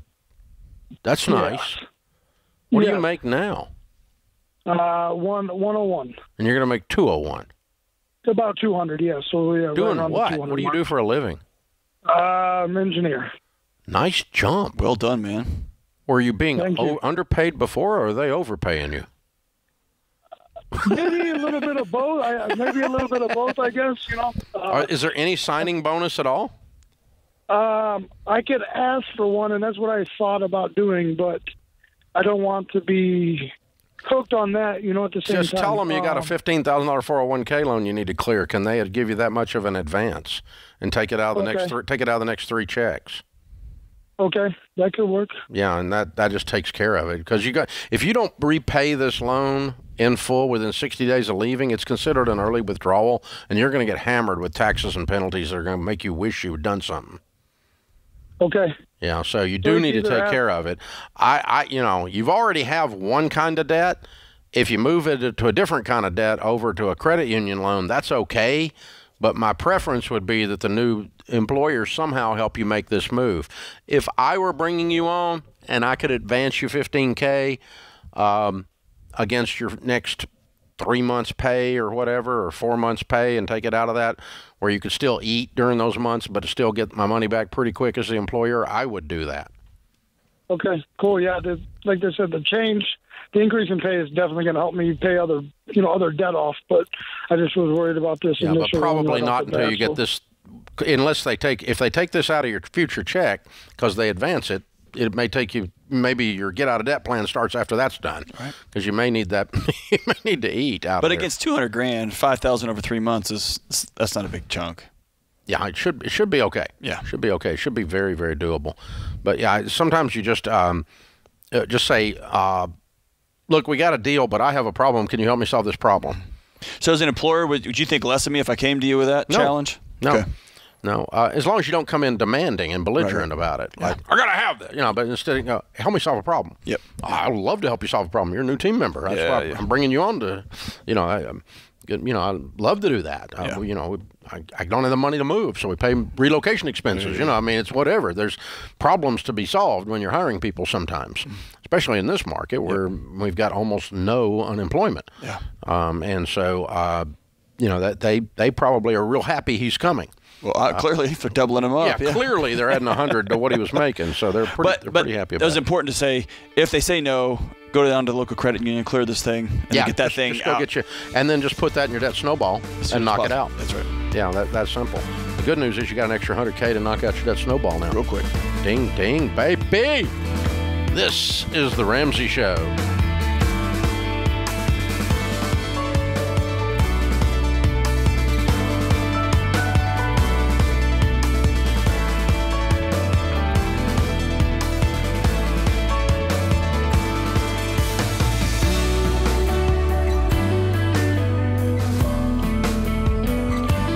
Hey, it's John Deloney, co-host of The Ramsey Show. Did you know over 18 million people listen to The Ramsey Show every week? A lot of those people listen on one of our 600-plus radio stations across the country. To find a station near you, go to RamseySolutions.com/show.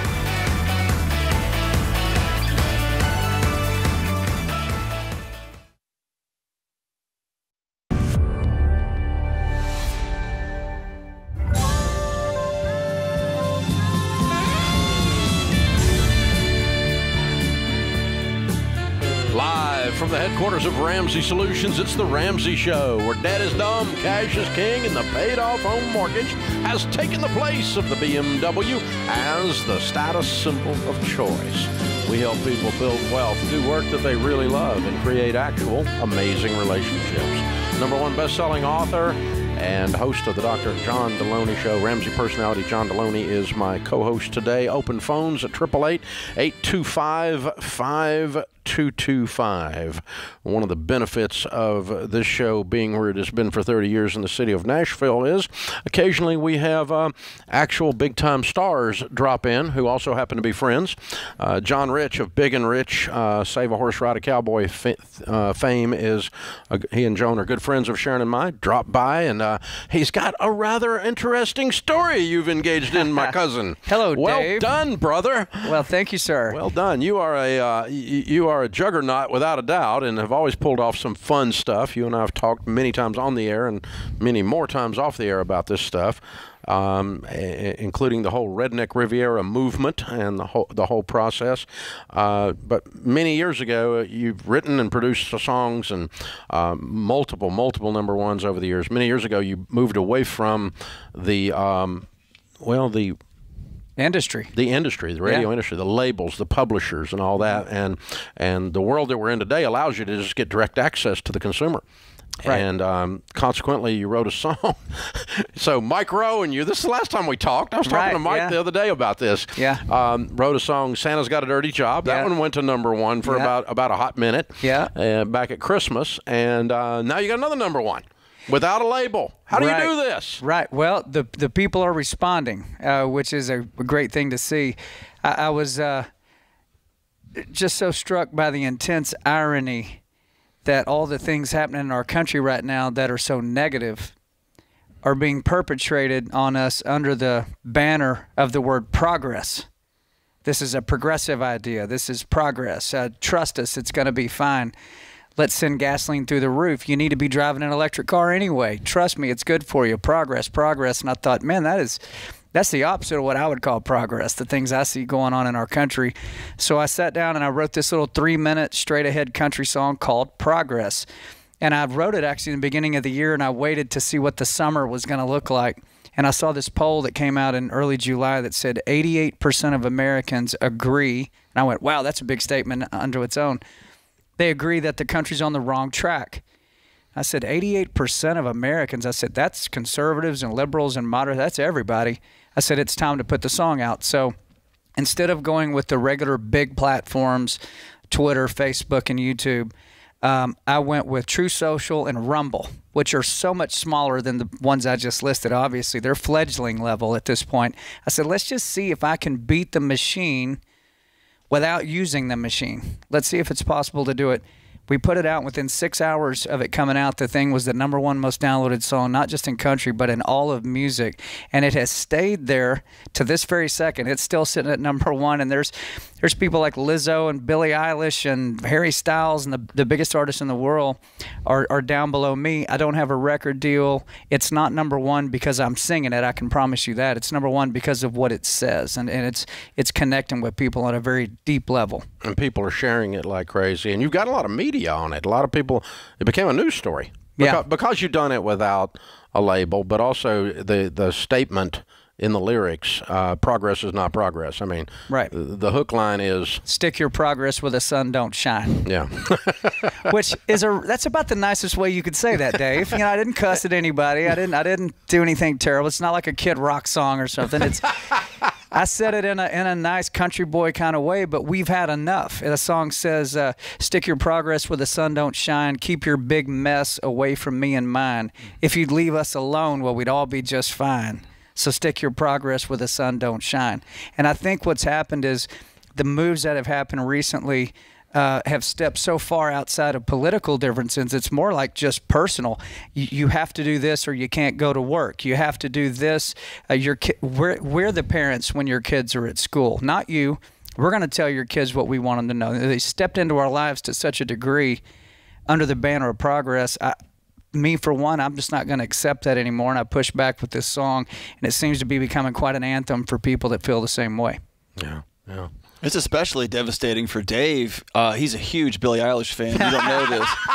No doubt. And so he can't wear a shirt around right now because the song's just I've messed up Dave's good time. Yes. Massive Harry Styles fan. Totally just, Watermelon Sugar High. That's Dave.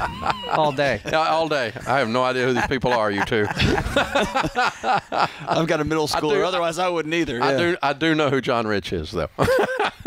Well, it's battling, man. It's still at #1, but these artists that are underneath me, they're 100 times bigger than me. So this is really just people like who are listening right now. If you want to see that sucker stay at #1, it's $1.29. It's not a big thing. Go download it on iTunes. And if you want to see, can you beat the machine without bending the knee? That's what I wanted to find out. And thanks for all the support. We've been able to do it. Yeah. Well, there's a whole bunch of us figuring that out right now because this idea that you will comply to the mob's totalitarian rule. You will comply with your virtue signaling, and if you do not, we will squash you like a bug. Right. Is a very real thing out there. Yes, it is. And it's something that everyone that's in the public eye is navigating. Companies are navigating it. People that are in the public eye are navigating it. We're, Ramsey, we have to be wise and principled and decide which fight we want to pick. Where is it we want to stir up a ruckus? And we want to be intentional about it. And so, but it's a lot different than even 3 years ago or even 5 years ago. The environment, the toxic environment and the culture is out of control. Hey, John, let me ask you this. We have one of the most common questions I get from young authors, people who want to be songwriters. How do you do this and how do you write something? Everyone thinks you got to have a deal. You got to go with the big machine. You got to go get a group of this and that. And you had something that was on your heart that said, no, I want to put this out there. And obviously, you're a good singer or songwriter. You know how the recording process works. But what would you tell that young person with an idea who thinks they have to go this quote-unquote traditional route to make it, to be heard, to do what I want to say what I want to say, right? Well, I think to Dave's point earlier, we have routes now to get directly to the people. It really comes down to your content at that point. Yeah. If you come with something, you could be somebody we've never heard of before, but if you come with something that is inspiring enough, that hits hard enough, and it starts getting passed around, it can turn into an absolute avalanche of action. Let's fire the song. We want to hear it as we go into the break.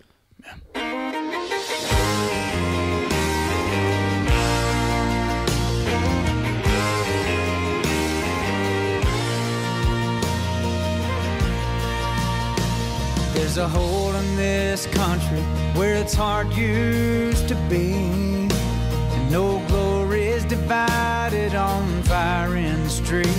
They say building back better, make America great.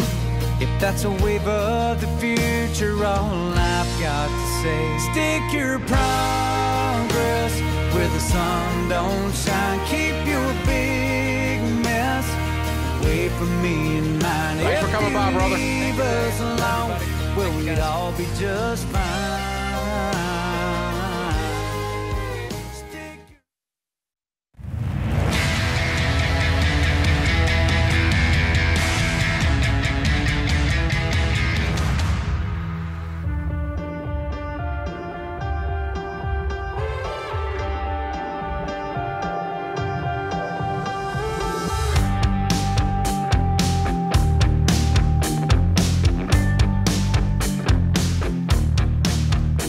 Last couple of years, real estate market's been tough. We've all felt it. If you're scared, well, you don't have to be. The market seems crazy. It has slowed down, but it's not going to crash. If you're ready to buy, it's a good time to buy. If you're ready to sell, it's a good time to sell. It's just not as wild and crazy and white hot as it was a few months back. So what you've got to have is somebody with knowledge and skill to help you navigate this. This is not amateur hour. You need a high-octane, high-protein real estate agent. If you're going to list a house right now, this is an excellent time to list a house. But you need to get in touch with one of our endorsed local providers that are Ramsey trusted. These are agents that are high producers. They know what's going on. They've got their finger on the pulse. They're doing lots and lots of transactions every month. It's not your Uncle Charlie who just got his dadgum license. Don't list your house with your Uncle Charlie who just got his license. That's dumb. Because you're going to put your largest asset that you own with a newbie, with a beginner. Don't do that. Get somebody that knows what they're doing. RamseySolutions.com/agent. Get with one of our ELPs that are Ramsey trusted. RamseySolutions.com/agent. Lisa is in Grand Island, Nebraska. Hi, Lisa. Welcome to the Ramsey Show. Hi, thank you. It's an honor to speak with you both. You too. What's up? Thank you. I have maybe a couple of questions. My husband and I'm 60 and he's 63, and we have about $30,000 left on our mortgage. And I am wondering if we could take $15,000 out of our Roth and $15,000 out of our 401k to just kind of rip the Band-Aid off. How much is in your Roth total? Now it's about $520. Why don't you just take it all out of the Roth? Well, I'm Our 401k is 5, and our Roth is at 22. 22,000. Yes. Yeah. Okay. And the balance on the mortgage was 30? Yes. Well, you've got any money in savings that's not in retirement? Just our emergency savings. How much is in that? 15. Okay. All right. I'd probably clean out that Roth just for simplicity. Okay. That's 22 of it. And then pull the rest out of your 401k, and you're going to pay taxes on that, but no penalties. Okay. And I'd be debt-free like by the end of the week. Oh, good. All right. Because our advisor is kind of thinking that we're not going to have really enough to get us through. If $30,000 keeps you from getting through when you have $525,000 in your account, your advisor's an idiot. Okay, I feel much better. I mean, think Thank about you. it. If you're $30,000 off, you got other problems. I think a great gift you could provide your advisor would be to swing by a CVS and pick up a calculator. And when you go visit, you could just hand that with a bow on it. It's an old-fashioned thing that people used to use, yeah. Our question of the day comes from Blinds.com. Find out for yourself why Blinds.com is the #1 online retailer of custom window coverings. Free samples, free shipping, new promos. They run every month. You'll save even more. Use the promo code Ramsey to get the best deal. All right, today's question comes from Jason in Texas. Jason writes, I've been a huge fan for 20 years, but have not been able to implement any of your strategies because... Just take a pause right there. My wife thinks tithing and the rest of your methods are too restrictive. She stopped going to church a long time ago and refuses to forgive me for things that happened in our past. The ministers that I've consulted with say she has emotionally and spiritually abandoned me years ago. Oh, man. My 18-year-old watches your videos and loves them. She keeps asking, why didn't you and Mom do all this stuff? It seems to work really well. I'm trying to explain why, but don't want to throw her mom under the bus. Is there a way a 52-year-old can start over in life and help a daughter become all she can be? Oh, yes. They do it all the time. Yeah, all the time. I don't want to minimize, Jason, I don't want to minimize your pain. Here's what your daughter really needs. To quote our friend Jocko, she needs you to take ownership. You look back over your life, and it's because your wife did this, your wife didn't do that, it's because of this. What she needs you to say is, I didn't. I made some choices along the way. And here's where I find myself. And here's what I'm going to do with these next steps. And here's what you can do too. And there's something about that ownership that's really powerful. So it sounds like there's a chasm in this relationship. Is this due for an ultimatum? Like you go see a marriage counselor and you say, I'm going to go see a counselor, and if we can't begin to get on the same page and resolve some of these things, then we're going to call this? The way it writes is there a way to start over? I was just assuming that they've called it. Yeah, they've called it. So now, it sounds like he has. The ministers have given him permission. Is in his mind. Right. But I don't think he's looked at her and said, this is done. It's time for me to move on. It's unless we can heal, right. This is done. That's right. There's zero chance of a healing, or? Yeah, I mean, if your spouse left you emotionally and spiritually and physically years and years ago, then yeah, these kids have grown up in a home, and that's their picture of what love looks like. That's their picture of what marriage and partnership and communication and connection looks like. And so healing starts with, I should have had a hard conversation a long, long time ago, and I didn't. And this is the law. Basically, they've been divorced. They just need to actually formalize it. They've been divorced for a long time, and they just need to formalize they've it. modeled what that looks like to their kids. Yeah. And so it starts with ownership. Here's some choices I didn't make, right? A long, long time ago. And here's more importantly, or as importantly, is here's what I'm going to start doing now, and I'd love you to join me. And I think it's that complicated and that hard and that simple. Yeah, when we went through bankruptcy and lost everything, it terrorized me and traumatized Sharon. And so that's a thing I did that she had to forgive me for, in a sense, because I basically, I always laugh and say she thought she married Sir Galahad. Turns out it was Goober. But but that's, the truth is she was left with a situation. But I was not going on, there's a period of time that we can recognize the terror that she felt, the trauma from having little kids and no money, and the water got turned off because her husband's a buffoon, right? Okay, granted. But 5 years later, we're not still talking about that. No, then she's choosing to carry that stuff around and weaponize it. And I'm not gonna be at the other end of that weapon ad infinitum. Right. Once somebody says I'm staying. So, dude, 20 years ago you did something. After 4 years of that, everything after 4 years is your fault. If you choose to carry that thing around. He accepted the paralyzation of the household for 16 years longer than he should have. That's right. That's right. He should have dealt with her. That's right. A long, long time ago. Lack of healing. That's right. And it was not that she didn't have a valid reason for being pissed. I don't know what he did. Right. But I know what I did. I lost everything. It was my fault. Sharon had no idea what was going on. It wasn't her fault. I didn't hide it from her. I just didn't ask her. Right.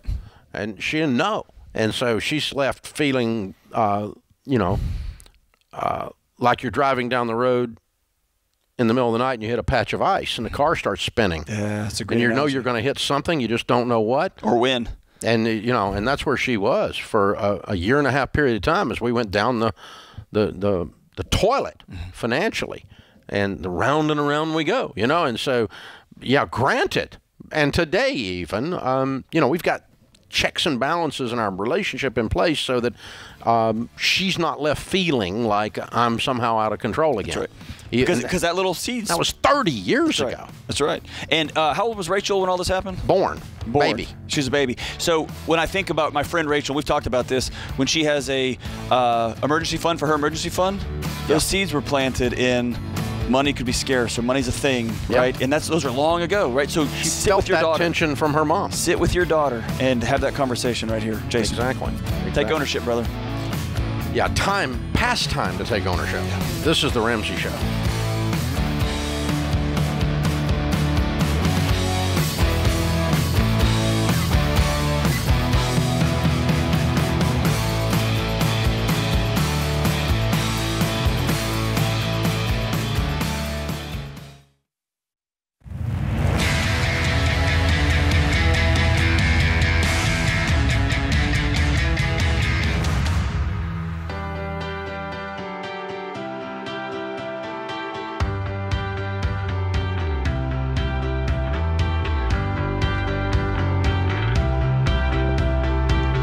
Dr. John Deloney, Ramsey personality, #1 best-selling author, is my co-host today.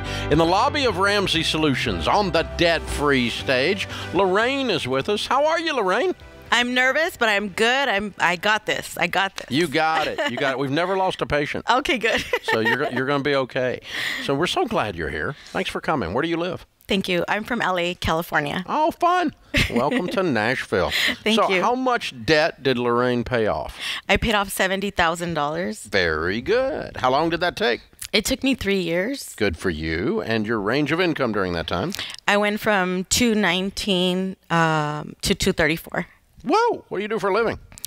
I am a heavy lift operator. I work for the ports of LA and Long Beach, closer to the city of San Pedro, for a company called APL. Yeah, yeah. So you're sitting in one of those cabs lifting those cartons on and off the ships? All day. Y'all have had a boring few years, huh? It's been hectic. It's been crazy. Yeah, the last few months trying to play catch up. Yeah. It's been a lot of work. Have you ever dropped one? Yes. Yes. Okay. I just needed to know. What was in it? Actually, not the can, but the whole machine tipped over because it was too heavy. Yeah, I've had you in it? Oh yeah, I had a rescue team come and get me out. You were in the? Did it go in the drink? It went in the water? No. It was on the yard, but it was not facing. How the water. many stories did it fall over? This is. I gotta get back to the debt in a minute, but oh my gosh. It was about, oh my goodness, 5 high. She's the reason we can't get glass. That was the one full of glass. No, it was full of sand. It was gravel. Oh, that's why it was so heavy. It was really heavy, and I stack them up they're 40 feet high each can. So I did. Oh my God, it's pretty high. Yeah. It's pretty high. Yeah. So it wasn't a straight drop. It And kind of it was- like, yeah, like a tree. Oh my gosh. Yeah. it Wow. was And then crazy. next day you're back in there going again, huh? Going doing that again. Go do it. $200,000 a year to do that. This is awesome. Yeah. So what kind of debt was your $70,000? So I had credit fever. I had a big relationship with my credit cards, mostly credit cards. Kind of I a had- toxic relationship. Toxic. An abusive relationship. Yes. I had 2 personal loans. I had a car loan, and I paid my son's tuition on a monthly basis. You were because just kind of normal. I was very Making normal. $200,000 and broke. Very broke. So what happened? What woke you up? I just, I had just bought my car, and I was, excited going through the channels. I stopped listening to music, and I said, I'm just gonna listen to, radio, podcasts and stuff like that. And I accidentally heard you on one of the stations say, "Are you sick and tired of being sick and tired?" And I was like, "What? What is he talking about?" And I switched it. Another time I heard it again, and you said, "Are you living paycheck to paycheck?" And I was like, "What?" And then I switched it again. Who's and this guy following me I was around? like, what does he want? What is he talking to me? How does he Following know? me around. And then the last time I heard you, you said, most Americans don't even have $1,000 saved in their savings. And I was like, okay, he knows too much. This is too much. He knows way too much about my life. Like, this is me. And so I tuned And in. your shoe size is 9. This new car has a spy thing in it. Yeah. It's a Tesla feature. I tuned in and I said, oh my God, all these years I've been doing everything wrong. Everything wrong. I was told the more money you make, the more money you spend. The more money you make, the more money you spend. And that was That was her mother's voice. Did you hear it? I heard it. Yep, I heard it. Actually, that was my dad's voice. Oh, okay. My mom was. Your dad has a high voice. Yeah, okay. my mom was the frugal one. She was like, debt is the devil. Don't get no credit cards. That's horrible. Don't do that. Don't live like that. Okay. So she was, a lot more. Okay, so you started listening to the radio, and that kind of, you start going, I've been doing this all wrong. Then what did you do? You just kept listening more, or you got the book, or what'd you do? I got the book. Total Money Makeover? Oh, yeah. Okay. Oh, yeah. I said, I got to go get this book. I need to read it. This guy knows what he's talking about. He knows everything about everything that I've done Would you wrong. tell my wife? Yeah, you became my financial father. And, and I just said, wow, like, I never, my dad never really talked to me about finances. We were raised, do as you're told and don't ask questions. Yeah. So I'm hearing you talk about your kids and how you, raised Rachel and how Rachel's like me. I'm Rachel. Like, I'm like, oh my God, he would be so mad at me. Plus or minus being in a tower lifting crates. But yeah. I was like, Father Dave would be so mad at me right now. I was like, I need to make him proud. So now you did it. I did it. What do you tell people the key to paying off $70,000 is? I say get on a budget. Getting on a budget was new to me. I knew how much I had to pay, but I never knew how to get it done. And the book just guided me, and it took me there. And about a year before I almost finished, I wanted to be debt-free by the time I was 50. But life happens, and a lot of things happen in my family that held me back. So I ended up going into your website, and I got a financial coach, and she was excellent. Cynthia Stringer, she's watching. I told her to watch me. All right. Way to go, Cynthia. The most beautiful voice, very calming, very soothing. She became my financial therapist at the end. Wow. And I told her about how I felt. To be honest with you, I didn't cut my credit cards until I was done because I was so attached to them. You do have a wicked relationship with those Yes. I was Will you so- ever go back? Never. You sure? Because they were abusive and you No. enjoyed it. I have 5 children at home. I have Anthony, Ruben, Alvin, Alan, and Alina, and they look at me. And we're all on the same page now. They are all way better than I am, and they are already at their emergency fund. They're already at 10,000, so they're doing great. And they're only working, little jobs here and there, and they're doing amazing. And so I owe that to you because you changed my family tree. Oh, you did. Yeah. Well, you're a hero, girl. With your steps and your You're help. a hero. And you're used to lifting heavy things, but you lifted a whole life change.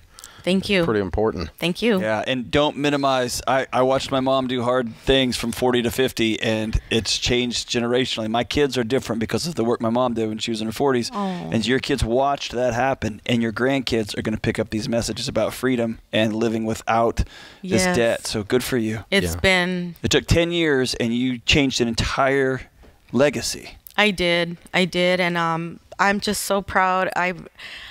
I have more than $1,000 saved now. I never had that before. And after my journey in January, I had I've always had kidney stone issues, and I had this huge kidney stone. It was like 1.25 inches. Oof. And I had already saved some money in my emergency fund, and I was off for a month, and I was whistling the whole time. I was just recovering at peace. Yeah. And it was beautiful. An emergency becomes an inconvenience. Yes. When you got your crap together. Well done, kiddo. Proud of you. It's incredible. Well done. It was great. You're amazing. Thank you. Yeah, we've got a copy of Baby Steps Millionaires for you. That's the next chapter in your story for sure. And another copy of Total Money Makeover. You can give that away when you're talking about this sometime and somebody says, how'd you do that? Total Money Makeover did it. It's done it for about 8 million people, by the way. Yeah. And Financial Peace University, if you've not been through it yet, we're going to give you a membership for a year. If you have been through it, give it to somebody. The brand new videos and the course, plug into the community there. You get people around you like you did with a coach and all that. Changes everything in the whole process. It's pretty stinking incredible. So proud of you, kiddo. Well done. $70,000 paid off. Lorraine from Los Angeles, 3 years. She did it making $219 to $234. More importantly, she changed her whole life. Count it down. Let's hear a debt-free scream. 3, 2, 1. I'm debt-free!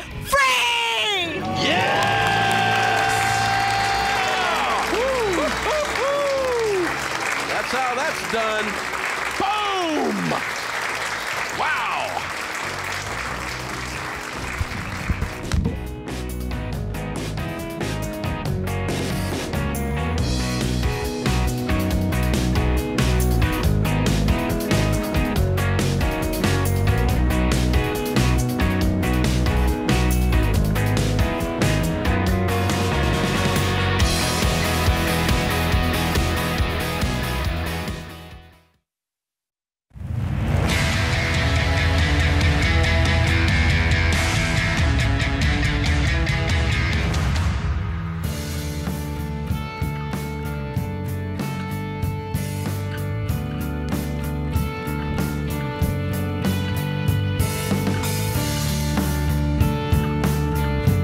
Our scripture of the day, Isaiah 41:10. Fear not, for I am with you. Be not dismayed, for I am your God. I will strengthen you. I will help you. I will uphold you with my righteous right hand. Eleanor Roosevelt said, do one thing every day that scares you. There you go. Every time I'm on the air with you, Dave. Every time you're on the air with me. There you go.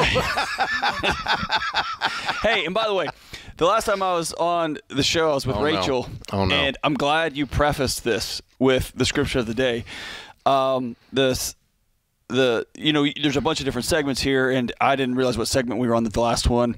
And all of a sudden, Rachel starts talking in this old Isaiah, Old Testament language. And I heard, if you ever feel sad.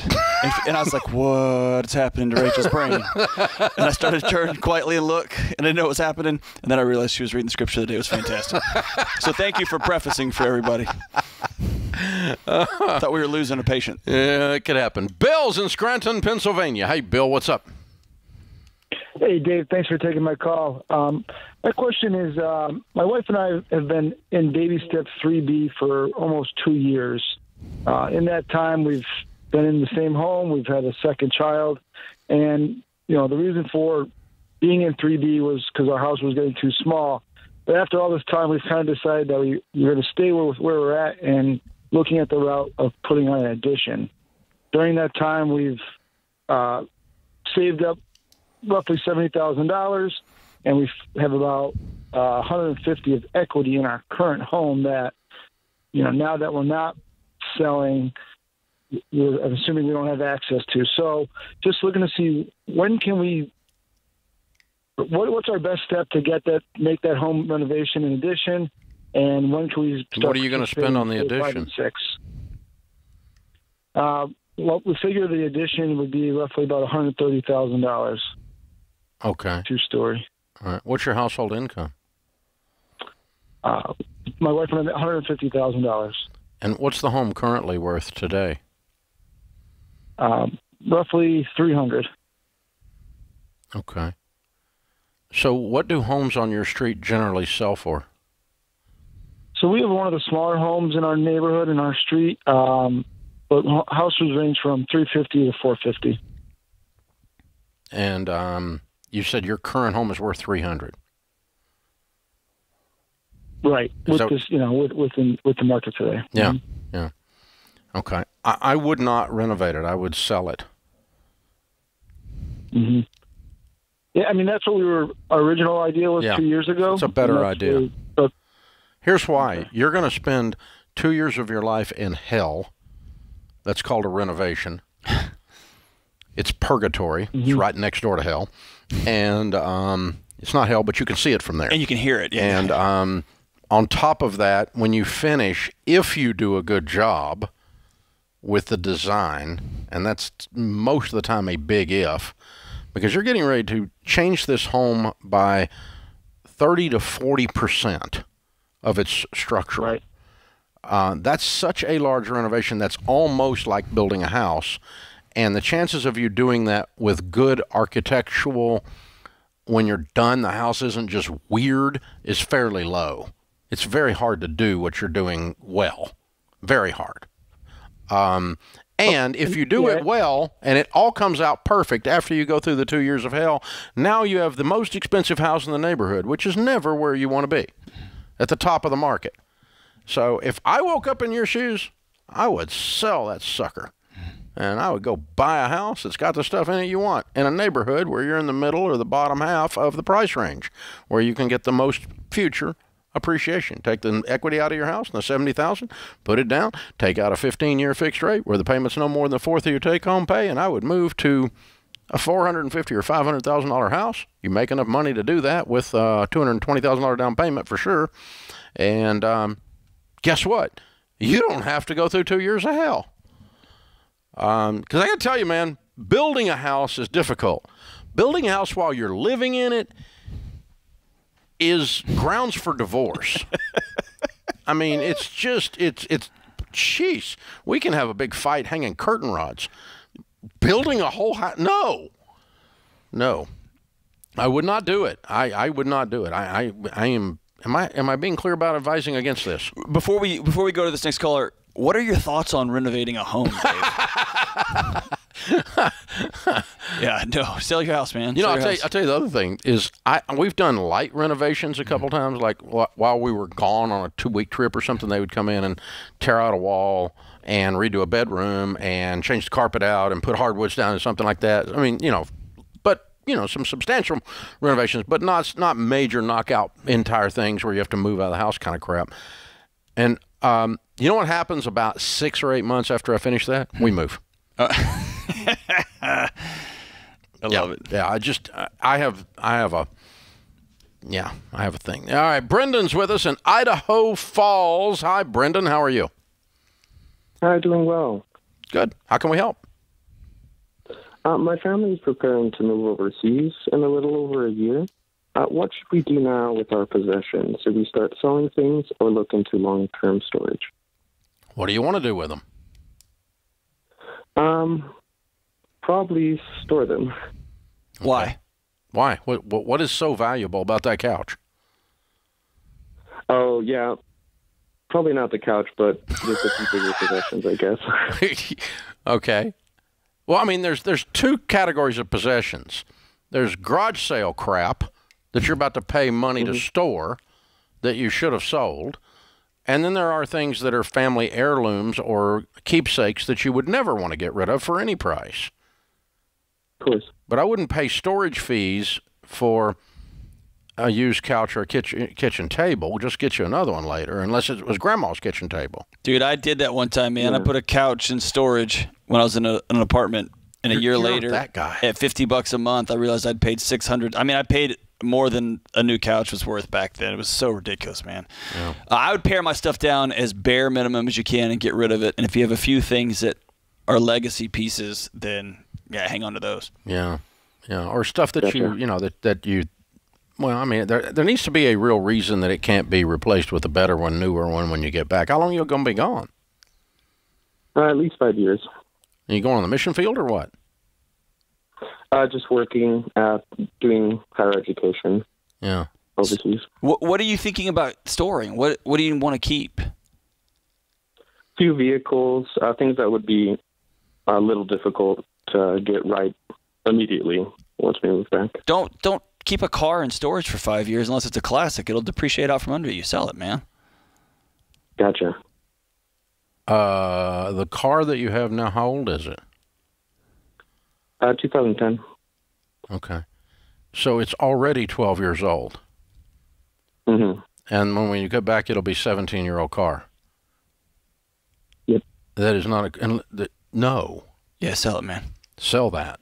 No. Sell that for sure. Okay. If there's not a deep sentimental hold on something, there's going to be very few things in your household that are not going to be ridiculously outdated when you come back in 5 years.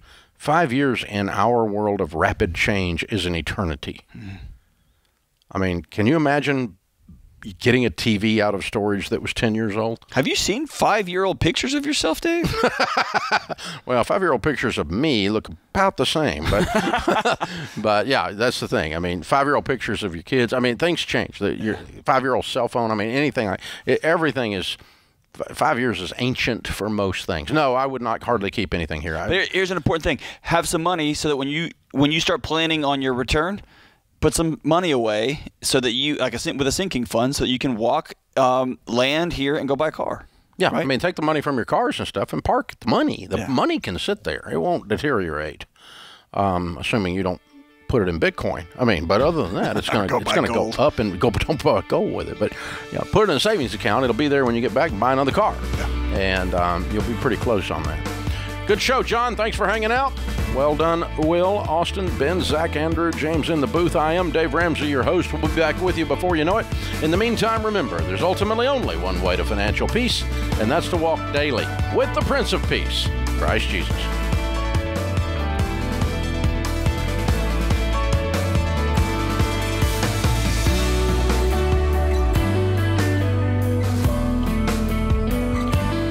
Dave here. You can find all of our shows with the Ramsey Network app on your smartphone. It's the only place to listen to the entire back catalog of episodes.